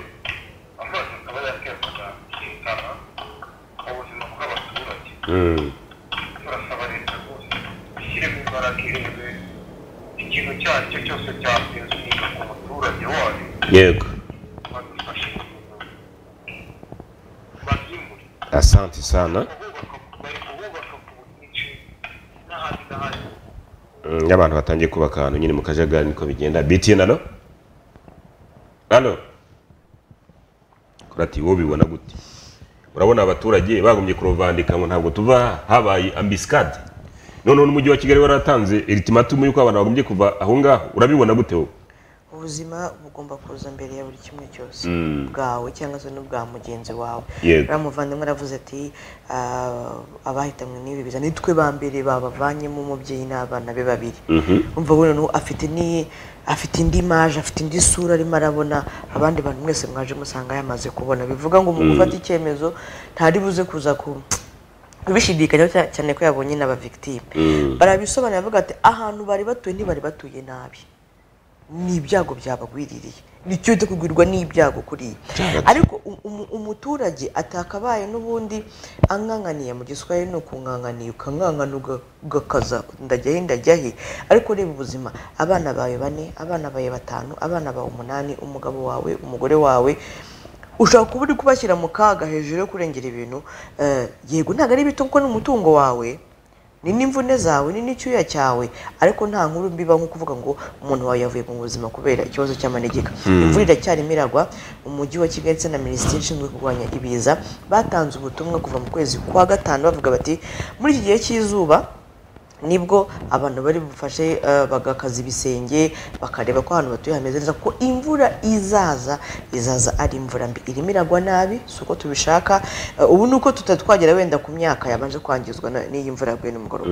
Imyaka yangiritse, insina zagiye, ibisenge byagurutse, aba nabitabye Imana. Uko amasaha agenda yigira imbere maze kuza kumenya n'ibindi bintu byaba byangijwe n'imvura hatarimo ubuzima bw'abantu. Ari nacyo kibi kugira ngo wenda dusangemo ubuzima bw'abantu bwaba buje ku mwanya mbere y'ibindi byose. Birabagoye, inama zirimo ziraba saa 7 ni mukanya cyangwa saa 9 ni mukanya n'ejo bundi, ariko ubuzima bwanyu ni inshingano zabo bayobozi baraye bahagaze bavuga bati guhera ahangaha kugera ahangaha wowe wakinyiranye umwana mu nzu genda umuzane turavanga aho muzanye tukujyane turare turi kumwe nawe. Kubera iki nawe ntiyifuza kuvuga ngo mu kwezi kwa 9 tariki 20 abantu 3 akora iyo raporo bishwe n'imvura yaguye saa 12 kugera saa 4 z'ijoro. Ntabwo ari raporo nziza. Ari nayo mpamvu ingamba zirafatwa. Yego twebwe nk'abaturage ntabwo zitunyura, ntabwo zidushimisha, ntabwo dushaka no kuzumva, ariko byanze bikunze ikiba kigenderewe ni ubuzima bw'abaturage. Abaturage badahari abayobozi nta kintu bayobora. Abaturage badahari abayobozi ntayo bahaye mabwiriza. Ariko nanone ubuzima bw'abaturage biri mu nshingano z'aba bayobozi. Ari nayo mpamvu ushobora kumva wenda bakubangamiye ubangira inzu baraza kuzana ibyangombwa nabo baraza kuza guhabwa amategeko n'amabwiriza. Abacumbika bo nta n'uruvugiro mufite kuko n'ubundi inzu urimo ntabwo ari yawe, urabyuka mu gitondo ugende. Aho kujya biragoye, abana batangiye ishuri, ubuzima burahenze cyangwa se buranagoye. Uramaze wenda gufatisha aho ngaho, uramaze wenda imyaka 2, 3, 5, 10. Ako kuri iyi nshuro hamaze kujya mu manegeka, hari gushira ubuzima bwawe mu kaga. Imvura irimo iragwa, ngira ngo nabo babisonera bavuga bati ntabwo twifuza kongera kuba turi kumwe n'abantu bavuga bati aha nashira ubuzima bwacu mu kaga. Nga irani challenge y'umujyi wa Kigali kuko no kuvuga ngo umujyi wa Kigali agomba kwimura abantu na papier yakibajije. Nta burangare bwabayeho. Uburangare bwo ntabwo kuko umujyi wa Kigali acishe itangazo aravuga ati buri muntu utuye ahantu ashobora gushyira ubuzima bwe mu kaga ariko ntiyabyibwira. Ko twese tuzi Kigali tuzi gukodesha, uravuga ati ngewe nzashinga iryinyo kuri ariko tuvugishije ukuri ntabwo umujyi wa Kigali cyangwa se Minisiteri ishinzwe kurwanya ibiza yaza urugi kurundi ngo barebe ko umuntu atuye neza. We nayo nimbona ko ahantu utuye nimbona ko ahantu utuye ahantu uri hashyira ubuzima bwawe mu kaga wabikomoje uravuga uti umuntu arubaka inzu mu gitondo nimugoroba akayicanamo itara itaranuma mu gihe cy'imvura en plus. Nibyo na meya yavugaga ko uru rukuta rwari rukomeye, bigaragara ko rwari rukomeye ariko amazi ashobora kuba yapenetra yacengeye yamara gucengera none ibyabaye aho bishobora no kuba hano. Ubu tuvugana hari abantu bari kuzamura inzu, murabizi pe, hari abantu bari kuzamura inzu ibati itafari rwose. Ariko nukibaza iyo nzu uri kubaka mu gihe cy'imvura, wubaka nimugoroba ikanyagirwa utarasakara, wubaka nimugoroba ikanyagirwa fondasi itarakomera, urumva iyo nzu mu gihe kiri imbere iyo nzu yawe itazasenyuka. Reka dusabe n'umujyi wa Kigali aho ngaho yavuze ngo ku rukuta rw'amabuye aho ngaho rura rukuta nagwo rushobora kumanukira abaturage. Bara abantu bahagarika ibikorwa byo kubaka. Kuko kubaka abantu bari gupfa munsi yabo nta ibyo bintu bimaze byanga bikunda. Ntacyo. Aho rero abantu bari kubaka hejuru aho ngaho umujyi wa Kigali udufashe babahagarike wenda bazubaki muzuba izuba riri kuva. Kuko urajya kubaka ariko aho hipfo babangamira. Ntabwo tuvuga ko bari babangamiye bari abantu ku buryo bapfuye. Ariko nabyo birashoboka. Ntabwo tubihamye na kurikiranwa n'ibikiri kurikiranwa ariko nawe ukavuga ati iyi nzu yanjye ahantu kuko turabazi pe nta muntu mwavuganye ngo wari uri kubaka cyane. Ngera ngiye hari ahantu nzi bari kubaka muri iyi mvura iragwa nimugoroba mu gitondo gashyiraho itafari hejuru, iragwa nimugoroba gashyiraho itafari hejuru. Noneho ukibaza wowe iyo nzu urimo kubaka wa mugani wawe wavuze ngo ni ngo urimo gucukura imva, iyo nzu uri kubaka ujye gushyira mu muryango wawe usiganwa n'igihe cy'imvura ngo imvura ngo izahite inzu yawe wamaze kuyubaka. Wenda uri gushyira ubuzima bw'abawe mu kaga nawe utisize. Ni ukuvuga ngo umujyi wa Kigali icyo urakora ni ukwibaka abaturage bawo aho biri ngombwa hakirwanaho kuko ntabwo wabona amafaranga urari nk'umudugudu wose. Ni ukuvuga ngo atubwira ukere atubwiye na Kanyinya kiriya gice cyose cyo mu manga cyose.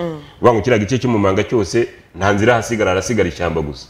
Niko byanagombye kugenda, haragombye kuba ishyamba gusa. Abaturage bagashakirwa aho bajya gutura mu buryo bwiza buberanye n'umujyi wa Kigali bwemewe n'amategeko. Bwemewe n'amategeko. Naho ba umuntu yazindutse mu gitondo hayi mudugudu amafaranga 500 agiye acukura akantu kameze nk'umusarani ashyizeho ibintu bya ni risk. ni ugushyira ubuzima bw'abaturage mu kaga umuryango wawe noneho iyo turimo turataka umujyi wa Kigali cyangwa se n'abandi bantu bireba no mu tundi turere bavuga ati ntabyo mwamenye ntabyo mwakoze ariko iyo turi gutungira agatoki umuyobozi twavuga tuti nyamara Jonathan arimo arabangamira abaturage bari munsi ye kuko yahakoze umukingo bitari ngombwa wowe ukumva ko ari kubangamira wa muntu ahubwo bakagufata nk'umuntu mubi yego bagufata nk'umuntu mubi ariko iyo ikibazo kibaye muzagarure za video tubabwira ngo uyu muntu agushyira abaturage mu kaga arandibuka nkora kuri Good Rich TV nigeze mpakora ikintu kimeze nka documentaire nereka leta ko bari abantu batakwiriye guturara hirya nakoze igisa na documentaire aho ngaho inzu yamanutse aho ngaho uyu mugore ampamagaye kare nakoze ikintu gisa na documentaire nereka umujyi wa Kigali ko abantu batakwiye gutura aho ngaho bantu ruguru aho ngaho ari kubaka akantu karukarakara akubiseho ikinani igipande vuba vuba ibaye nk'inzu yari imaze iminsi aho ngaho ari yarangishatse amabati ashaje noneho wowe waza ukagira ngo ni inzu ishaje kandi ari inzu kiramujyanye nta fondasiyo ifite haruguru bamena amazi haruguru hari umuntu uri kubaka haruguru hepfo hari umuntu uri kubaka nta cyobo cy'amazi harya ahantu abantu batazapfa ni he uvuga ngo uriya mudugudu ibayemo senariyo ebyiri ngewe ndi kureba n'amaso yanjye hari inkuru nanditse ngikora mu ngenzi y'umuryango wazimye nakubwiye ninjye wayikoze iyo nkuru umuryango warazimye wose nabwo hari mu mvura nk'ingiyi wose ni ukuvuga ngo igikwiye nahariya hafi n'urusengero rw'abadivantisi hari amazi ari kudeviya amanuka inyuma y'umudugudu akajya gusenyera abaturage naho dushobora kumvira indi nkuru itari nziza aho rero abaturage bumve ko leta itabanga ko nyine umuvugizi wanyu nkunda kubavugira ariko njye sinabona ahantu haguye abantu ngo nongere nsigirize ntabwo byakunda uvuga ngo igikurikiyeho no kurokora ubuzima bw'abaturage ibindi bikaza kuza nyuma ese ubwo wadusoramo nanjye uri kubabwira gutyo wansura muri Kenya akambwira ati genda nabura aho ndara wena ntiwancumbikira ariko ubuzima bugakomeza n'abandi rero nimushake burya umugabo arigira yakwibura agahwera nimushakisha uburyo ki mukiza amagara ahubwo nyuma yo gukiza amagara muze kubaza leta ariko muri bazima kuko nawe baravuga bati si tubasiga ahangaha ntabwo tubasiga aha kuko hari abapangayi turajyana ibindi byemezo biri bufatwe turimo turareba hari abapangayi hari n'abanyiramazu mupangayi ubundi uraruvandika ibiki oya nta nubwo barimo baranavuga ubundi urakodesha n'ubundi barimo baravuga banyiramazu umupangayi we arahabwa oda na nyiri n'ubundi asanzwe akodesha akubwira ati wumvishe ibyo bavuze nijoro ubu nijye ugiye kurira wigendere shaka ahandi hantu ujya kandi kuko wareba ukavuga uti umupangayi ubu ngubu kano kanya nubwo nawe ari muri risike zone ariko no usize inzu ye agasiga wenda n'ikibanza cye ni ubu ngubu turi kuvuga ubabaje cyane abacumbitsi bo barihangana bajya gushaka kandi abacumbitsi umucumbitsi arageza za Ndera ageza Bumbogo hari amazu na Kigali rega mushake mu ageza Jabana na Kigali murayivamo aho natifa kuza kubona inzu hari ku Gisozi n'ibintu bitoroshye kuko hariya hari ikigo cy'amashuri cya kaminuza hari ibigo byinshi biri hariya kuvuga kuza kubona inzu hari ku Gisozi birakugora abantu benshi biraga mu mangara hirya kuko niho hahendutse nyine ndabona ko yani Kigali baraza kuyisohokamo ariko n'umujyi wa Kigali nabwo ngero turebere ntibize gucira aho ngaho ntabwo abaturage ntabwo mbanga murabizi ndabakunda ariko ntibize guciraho baze kwinjira mu mudugudu nabwo n'ubundi wa Kanyinya barebe inzu zishobora guteza ikibazo n'ubundi abaturage ushobora kuba ucumbitse ukaba ucumbitse munsi y'urutare utabizi rwazari rwakukumutse rwazariduka ugasanga kiramujyanye baturebera abantu batuye munsi y'imikingo nk'iriya nabo bavanemo aho ngaho babwira ati mugiye izuba niriva muzagaruke hakuza gufata umujyi wa Kigali tukaza kusiga ibyo ngo abantu 12 bapfuye 3 bapfuye ejo bundi umuntu yishe abantu 14 hariya none hapfuye abandi 3 ubu turi kuvugana aragiye imbere y'ubutabera imodoka ari iramujyanye agiye gusobanura uburyo yicaga abantu akanabateka none se tureberere gutyo nukuvuga ngo ikibazo gihari ni kibi cyacu twese muri rusange ninguha amakuru umve ko naguhaye amakuru umve ko ndi umwanzi wanyu ahubwo wowe ukemura ikibazo hakiri kare hariya muri Kanyinya n'ubundi haracyari amazu ya kiramujyanye umujyi wa Kigali ukatemo n'ubundi wongera ugenda ukatemo ugere mu buyatizo ntabwo bikwiye kuba hangaha uyu muntu ntakwiye kuryama mu inzu are partir akagenda we naho kuza gukemura ikibazo ariko cyabaye nta kintu biri buze kuko nicyo gihe nkora inkuru icyo gihe nkora mu kinyamakuru cyitwa Ingenzi nanditse inkuru umuryango wapfuye wose wabonaga abantu bose bafite ubwoba akajya gukodesha inzu akabanza akareba iyo nzu uburyo yubatse ariko burya inzira kubeshya Kigali inzu y'Ikigali ishobora kubisiza amarangi ariko idakomeye none se ejo ubundi nta munyamakuru wubatse intora abantu baje gutigisa inzu bakayihirika nijoro inzira agenda reba inzu batigisa bagahirika oya niyo imbingo ariko niba inzu batigisa inzu y'Ikigali utatigisa ngo ihirime niyi oya hari inzu zitari none se baje gusenya barya mani power babanza bakavana amabati bakagira gutya Kigali none iwacu cyangwa aho mvuka inzu nubwo washaka amapiki ushobora kutayisenya bitewe n'uburyo yubatse ariko umuntu aza gutangira mu gitondo kera ngo yari ikomeye cyane sino gukomera kwa kera umuntu aza gutangira mu gitondo yakoze fondasiyo fondasiyo yiwanjye igiye kumara umwaka irimo harije abantu utarazamura amatafari kugira ngo izasome nayo ni iyindi myaka amatafari narayabumbye aruma arasekera aho nubatse sava ariko urambwira ngo wabumbye amatafari mu gitondo ukubiseho ubundi amatafari barayabumba nyuma y'icyumweru bakayegura aya ngo basigaye bayegura bayajyana fondasiyo ni ibigingi no naya mitangire y'ibyangombwa mu mujyi wa Kigali nayo ituma abaturage bakora gifurifuri uraza kumbwira ngo nta cyangombwa afite ari guhiga n'uburyo ki yimukira muri iyo nzu byanga bikunda araza kuyubaka nusunika gutya n'ibisambo nibiza bigasunika gutya abana baragwa mu nzu inzira agenda reka dutumikire abadutumye tubanze twitabe uyu muturage nabonye yahamagaye igihe kirekire twumve BTN halo mwaramutse neza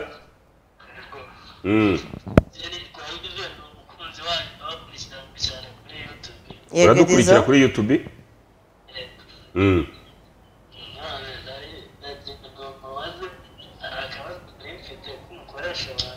wanyandikiye message ko ariyo byiza turi mu kiganiro nyandikira message kuri iyi telefone turaza kugusubiza ishobora kuba ari umukoresha wamwambuye ntabwo rero twabisubiriza aha ngaha urandika message utubwira aho uherereye kugira ngo tuguhe umunyamakuru akurikira icyo kibazo cyawe agufashe kuko ikibazo cyawe ntabwo cyakemukira kuri televiziyo tumuhamagarire na Rewu nawe azagire gute azamufasha dutumikire abadutumye hanyuma twebwe tugakamukanya tugana ku musozo w'ikiganiro BTN Morning Live wowe ntujye kure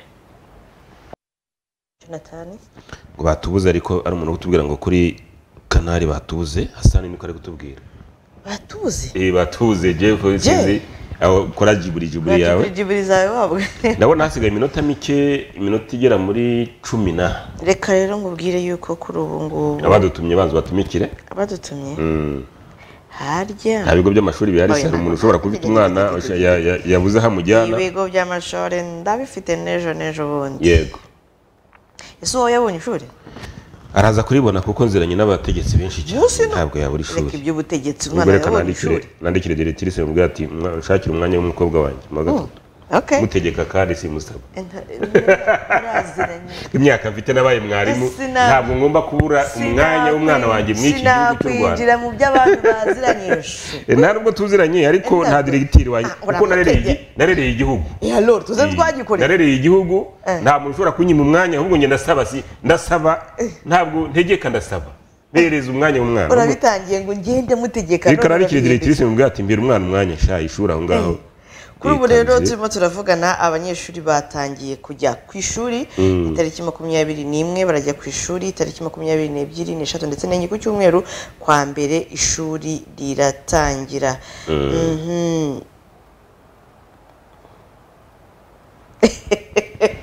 niki umuntu aranyakira imvura yarayisenyeye abantu abandi bakahasiga ubuzima bumvaga ngo antene zo ziri buze kuza kurokoka yewe reka ndabwira tekinike baze kuza kubireba aho zaguye bazegure gusa imvura iguye ivuza nzira rikunda kugorana cyane ariko nubwo no kuri telefone zikirimo zirakora nyuma y'iri mvura yo ku mugoroba muri apayel ubu ngubu tuvugana abana bamaze iminsi babandika ku munsi wo kwa mbere tariki 25 abana bazaba bagiye ku ishuri muri apayel rero bafite abiga mu kiburamwaka ubwo ni inshuke hari abiga abanza ndetse bakiga n'ayisumbuye ari kumwe na TVET rero harimo amasomo ya accounting tourism building and construction ibintu bijyanye n'ubwubatsi electronics and telecommunication software development networking ndetse n'ibindi bigiye bitandukanye apaye rero iri hano hirya hano muri Gasabo neza mu murenge wa Rusororo bahamagare rero kuri 0788 476 16 cyangwa 0788 644 imyanya iri kugenda isatira ishira byaba byiza rero mugiye kwandikisha abana muri iyi minsi n'ubundi ishuri ririmo riratangira nimutinda muzasanga imyanya yarashize tugiye rero mu biga mu bigo byisumbuye byo hejuru turajya muri International Technical School of Kigali. Iri ngiri rero ryo ririmo nanone ibijyanye na TVET ndetse n'ubumenyingiro. No kuvuga ngo rero akarusho nuko abiga muri kino kigo ibyo bita ngo video production babyigira ubuntu. Wango umujefu wabo aravuga ati uyu munsi ndabigisha video production cyangwa se mwebwe ni bonus tuzabaha ku bantu biga muri kino kigo. Baherereye ku Murindi hano neza urenze ku isoko ryo ku Murindi. Ubwo rero ni hano ugaruka hino hano Gasogi niho iri shuri riherereye rya International School Technical rya Kigali. Bahamagara kuri 0788850591 0788791416. Ayo mashuri niyo mfite imbere yanjye. Wifuza ko nawe tukumenyekanisha nawe wagera gute wakwigaragaza tukakumenyekanisha. Turi kumwe na Top Milk tubwira. Turi kumwe na Top Milk rero Top Milk ni inka ziba zari ubwatsi nyabwatsi apana kurya imitumba. Burya inka ari y'umutumba ikamwa n'amata n'ubundi ameze nkaho acikagurika. Rero inka ari y'ubwatsi bw'umukenke niyo mata ya Top Milk twebwe anga kuri BTN tuba dufite ntabwo tuzamaza ibintu by'ibicupuri twebwe byanga bikunda. Aya mata ya Top Milk wankoye yuri mu rugo wahanga ntabwo urasakirana kabisa byatari unywa amata no karatekereza neza abana abafashe inyuma mu rugo madama n'abapapa bisigaye barwanira ko kareto ka Top Milk. Burya niyo uri umugore wankoye Top Milk anga nta sakisaki ugira mu rugo aho ngavuga ngo umugabanye gatashye nta kintu afite cyangwa umugabo ngatahe abagushize muri poemure ahubwo tumutekereza neza cyane Top Milk y'inkoye rero neza abana bagira ubwenge ku ishuri umuryango ibintu birirwa muri bya divorce reka yegeregere nukuvuga rero ngo Top Milk nimba aho uyiziri ugerageze uyigure umere nkaho uri kugura umuti ujyane mu rugo wikingire maze nimba ufite umugore wananiranye mwata ndagukinyuma n'umuha Top Milk niyo nyiragukinya cyane wayishindikana wananiranye. Reka dusuza abantu mwese mudukurikiye muri sirikare bacu bari hirya ka Bodirigado baradukurikiye. Yego. Hari abari muri Mozambique, hari abari muri Central Africa, ndetse no mu bindi bihugu bigiye bitandukanye. Hari n'abantu batubwira ati turi Burayi turi muri Canada turagukurikiye, hari abantu bari Musanze batubwira turabakurikiye 5 kwa 5 ntabwo turabakurikiranye baho ni turabakurikiye. Baravuze ngo Top Milk ngo ni ubwenge on top.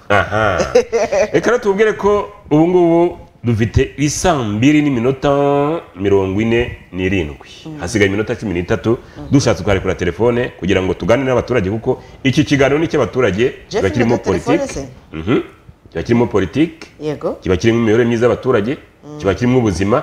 Ubwo rero nakubwira iki telefone uraza guhamagaraho niyo ngiyo baraza gushyira kuri screen yawe kugira ngo dusangire ibitekerezo. Ese ubona kwimura abaturage byagenze gutya hari icyo bitwaye?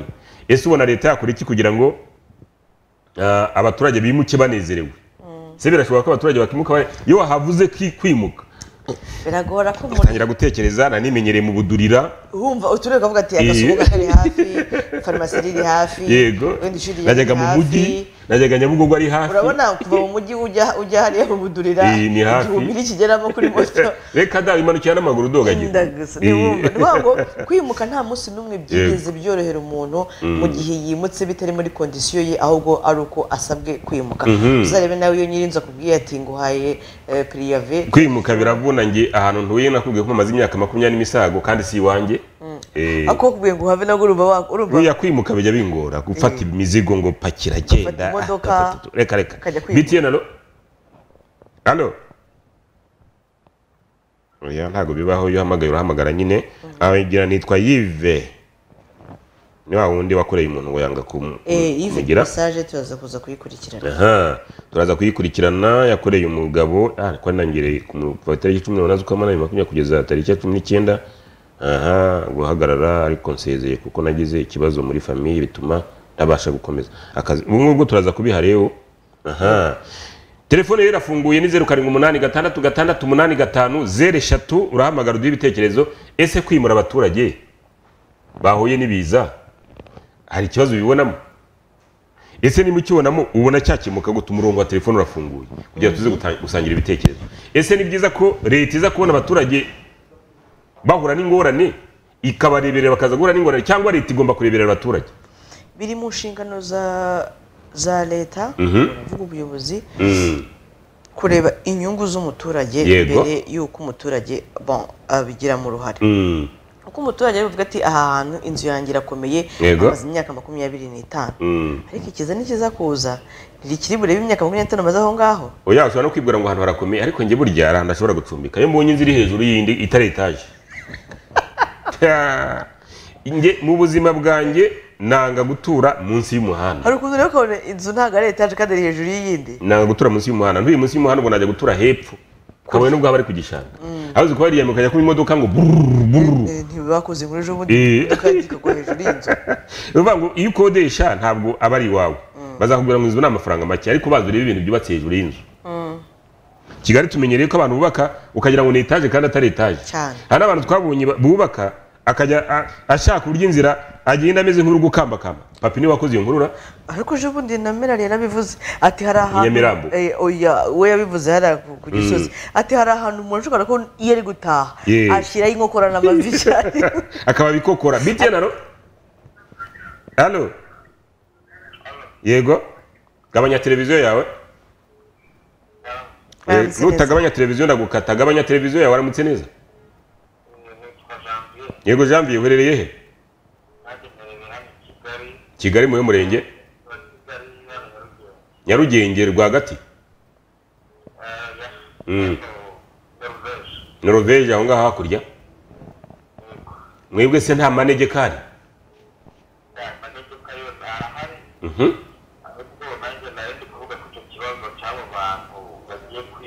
yego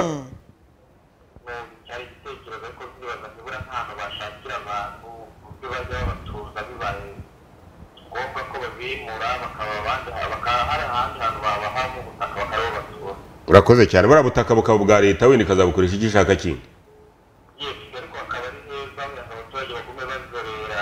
bakabakorera nka site nyine y'abakene bakagenda bakabategeka fondasiyo bubaka bakazamura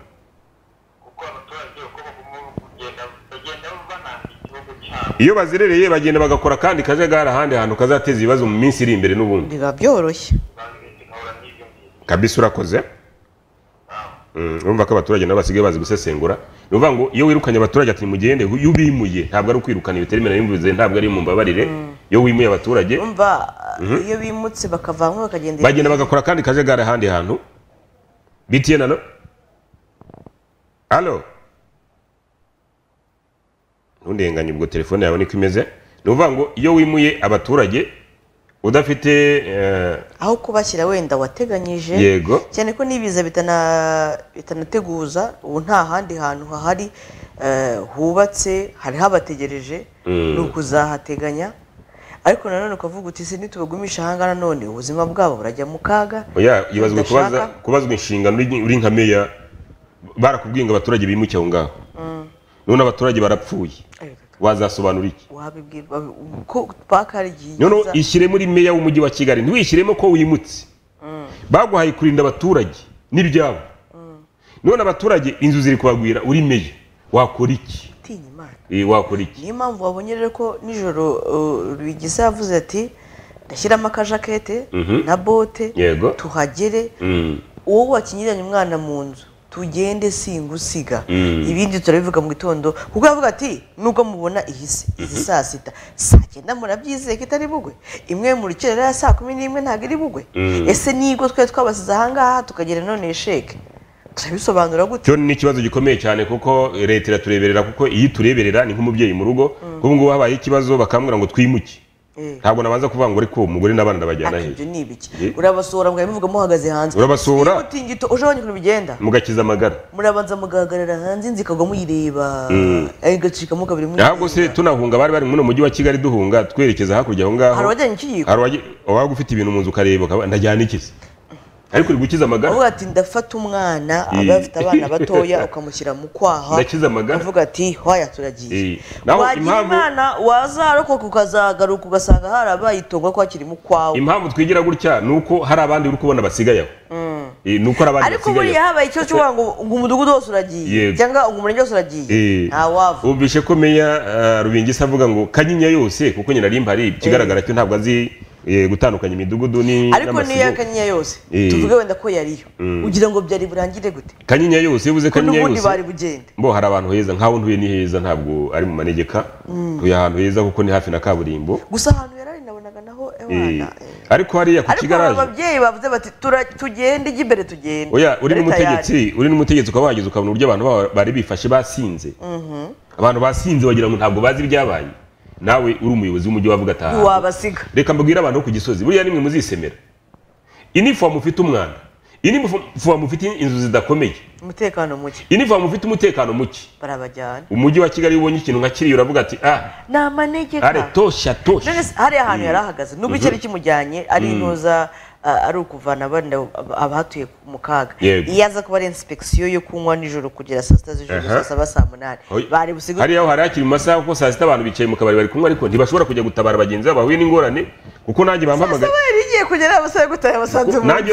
batampamagara ngo banyureze abantu baza kunjyana ntabwo banyurije abantu baza kunjyana b'umutekano tugende tujye kureba ibibazo byahabereye nanjye mbwira papa ati ngwino ufate hano ku muhanda nubwo ndi kumwe n'inzego z'umutekano ntabwo njya mva mu nzu nijoro uko nishakiye suko ni kuvuga ngo rero abaturage nibarwanya amanegeka abaturiye aho ngaho erega ibishyira ubuzima bw'abaturage mu kaga ntago ari imiturire gusa hari uwo umutekano muke hari uwo mwanda nk'uko wari ubivuze hari ubundi ibikorwa bitagenda neza aho ngaho hari n'abayobozi bateza umutekano muke aho bakora nimba koko ushobora kubona ikibazo nk'icyo ngicyo ukaba utabasha kugikemura byanze bikunze urimo urateza abaturage mbese ugira ngo umudugudu ubu ngubu ugira ngo warorohewe umudugudu koroherwa ko nawe ari mu bantu baraza kwimuka kuko numva atuye hirya yaho nawe araza kwimuka nawe ubwo ari mu manegeka bivuga ngo nawe ajyana n'abandi kugira ngo atange urugero rwiza turimo turasoza Jonathan ubutumwa ni ubuhuri butanga uyu muntu uri kumwanga arashaka uburyo cyambona wasanga hano kuri BTN yaragira ati mwaramutse neza turi mu nzira tuza nzanye wa musaza wo kumuhima inzu yenda kugwaho hari umusaza wo kumuhima nabwo bampamagaye nijoro amazi yinjiye mu nzu uwo musaza ngo yacitse ku icumu umva ibibazo dufite mu Rwanda yacitse ku icumu reba igihe abantu bacitse ku icumu bubakiwe ariko ntagira aho guhenge ku musaye bari kumuzana ahangaha ni ukuvuga ngo nahamagaye igitifu umurenge wa Muhima nanamuhaye message umuturage aranyandikira aramubwira ngo azaze tumufashe kimwe n'abandi uvuga ngo ikibazo ntabwo gifata ngo kigire icyawe reba umuntu acitse ku icumu abe barashize aracyari gusabiriza ngo munyubakire mu gihe tugezemo ni icyo gusabiriza ngo munyubakire yacitse ku icumu ari aho ngaho ntiyubakiwe ni ukuvuga ngo yibera ku bana aho ngaho baraje ahangaha bagiye gukora inkuru ariko bayobozi bategetsi ngewe iyo nguhaye amakuru burya mangira ngo ukemura ikibazo bitari byajya mu itangazamakuru kuko iyo bigiye mu itangazamakuru bakubona nk'umuntu wananiranye cyane gitifu wananiranye genda kubwira ngo uyu muturage yacitse ku icumu kabone nubwo ataba yaracitse ku icumu ni umunyarwanda biri mu nshingano zawe noneho n'amafaranga utanga yo kugira ngo ubakire umuturage ntabwo ari ayawe kereka nk'ibi biza byaje noneho bikaza ari rusange ntabwo umujyi wa Kigali aza gufata amafaranga ngo ubone amafaranga yo kwimura abaturage bose mu mujyi wa Kigali ntabwo byashoboka ariko akantu kamwe kuvuga ati umusaza utuye hano ngo atuye mu mudugudu we bari kunyandikira ngaraje nawe mbabwira ati muze kuri BTN kugira ngo tumukorere ubuvugizi turebe ko yasaza adasusuka mugani wa Ndambe Ndori nibwo nakuvuga ngo asaza adasusuka aho rero niwe ureba ukareba hari igihe tuha amakuru mu karangara iyo urangaye twebwe burya tugira amakuru menshi abaturage batwisangaho kurusha uko bisanga abategetsi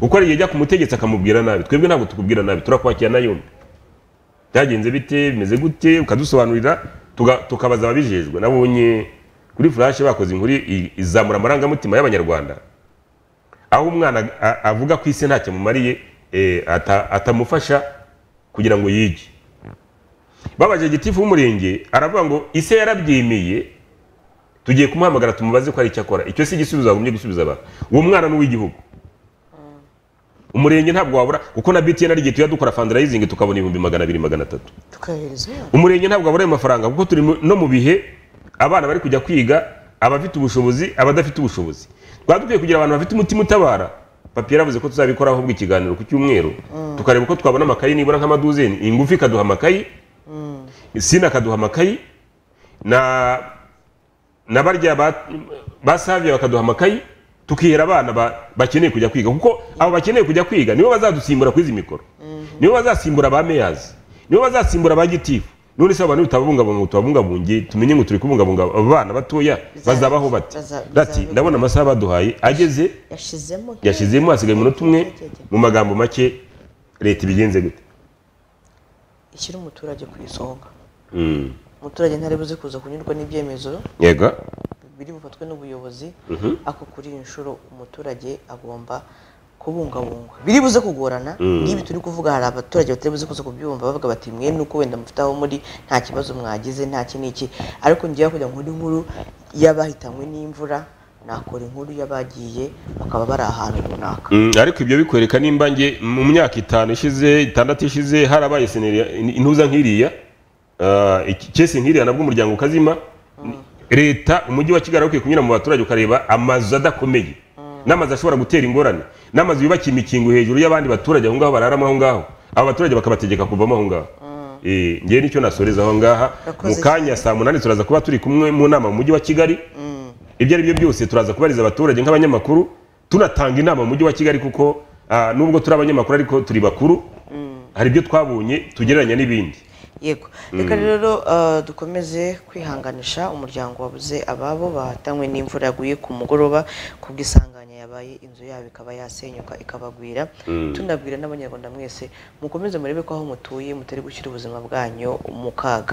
Imvura iracyagwa nibwo gitangira kugwa, ariko ntayo twifuriza kuba yahura n'ibi biza. Juna, reka ngushimire. Nanjye reka ngushimire, ngiye gushaka uburyo mbona abaturage ndebe naho ngaho bavuga ko amazi y'ikibanza ari ashobora kuba yarabaye intandaro yo guteza ikibazo aho ngaho.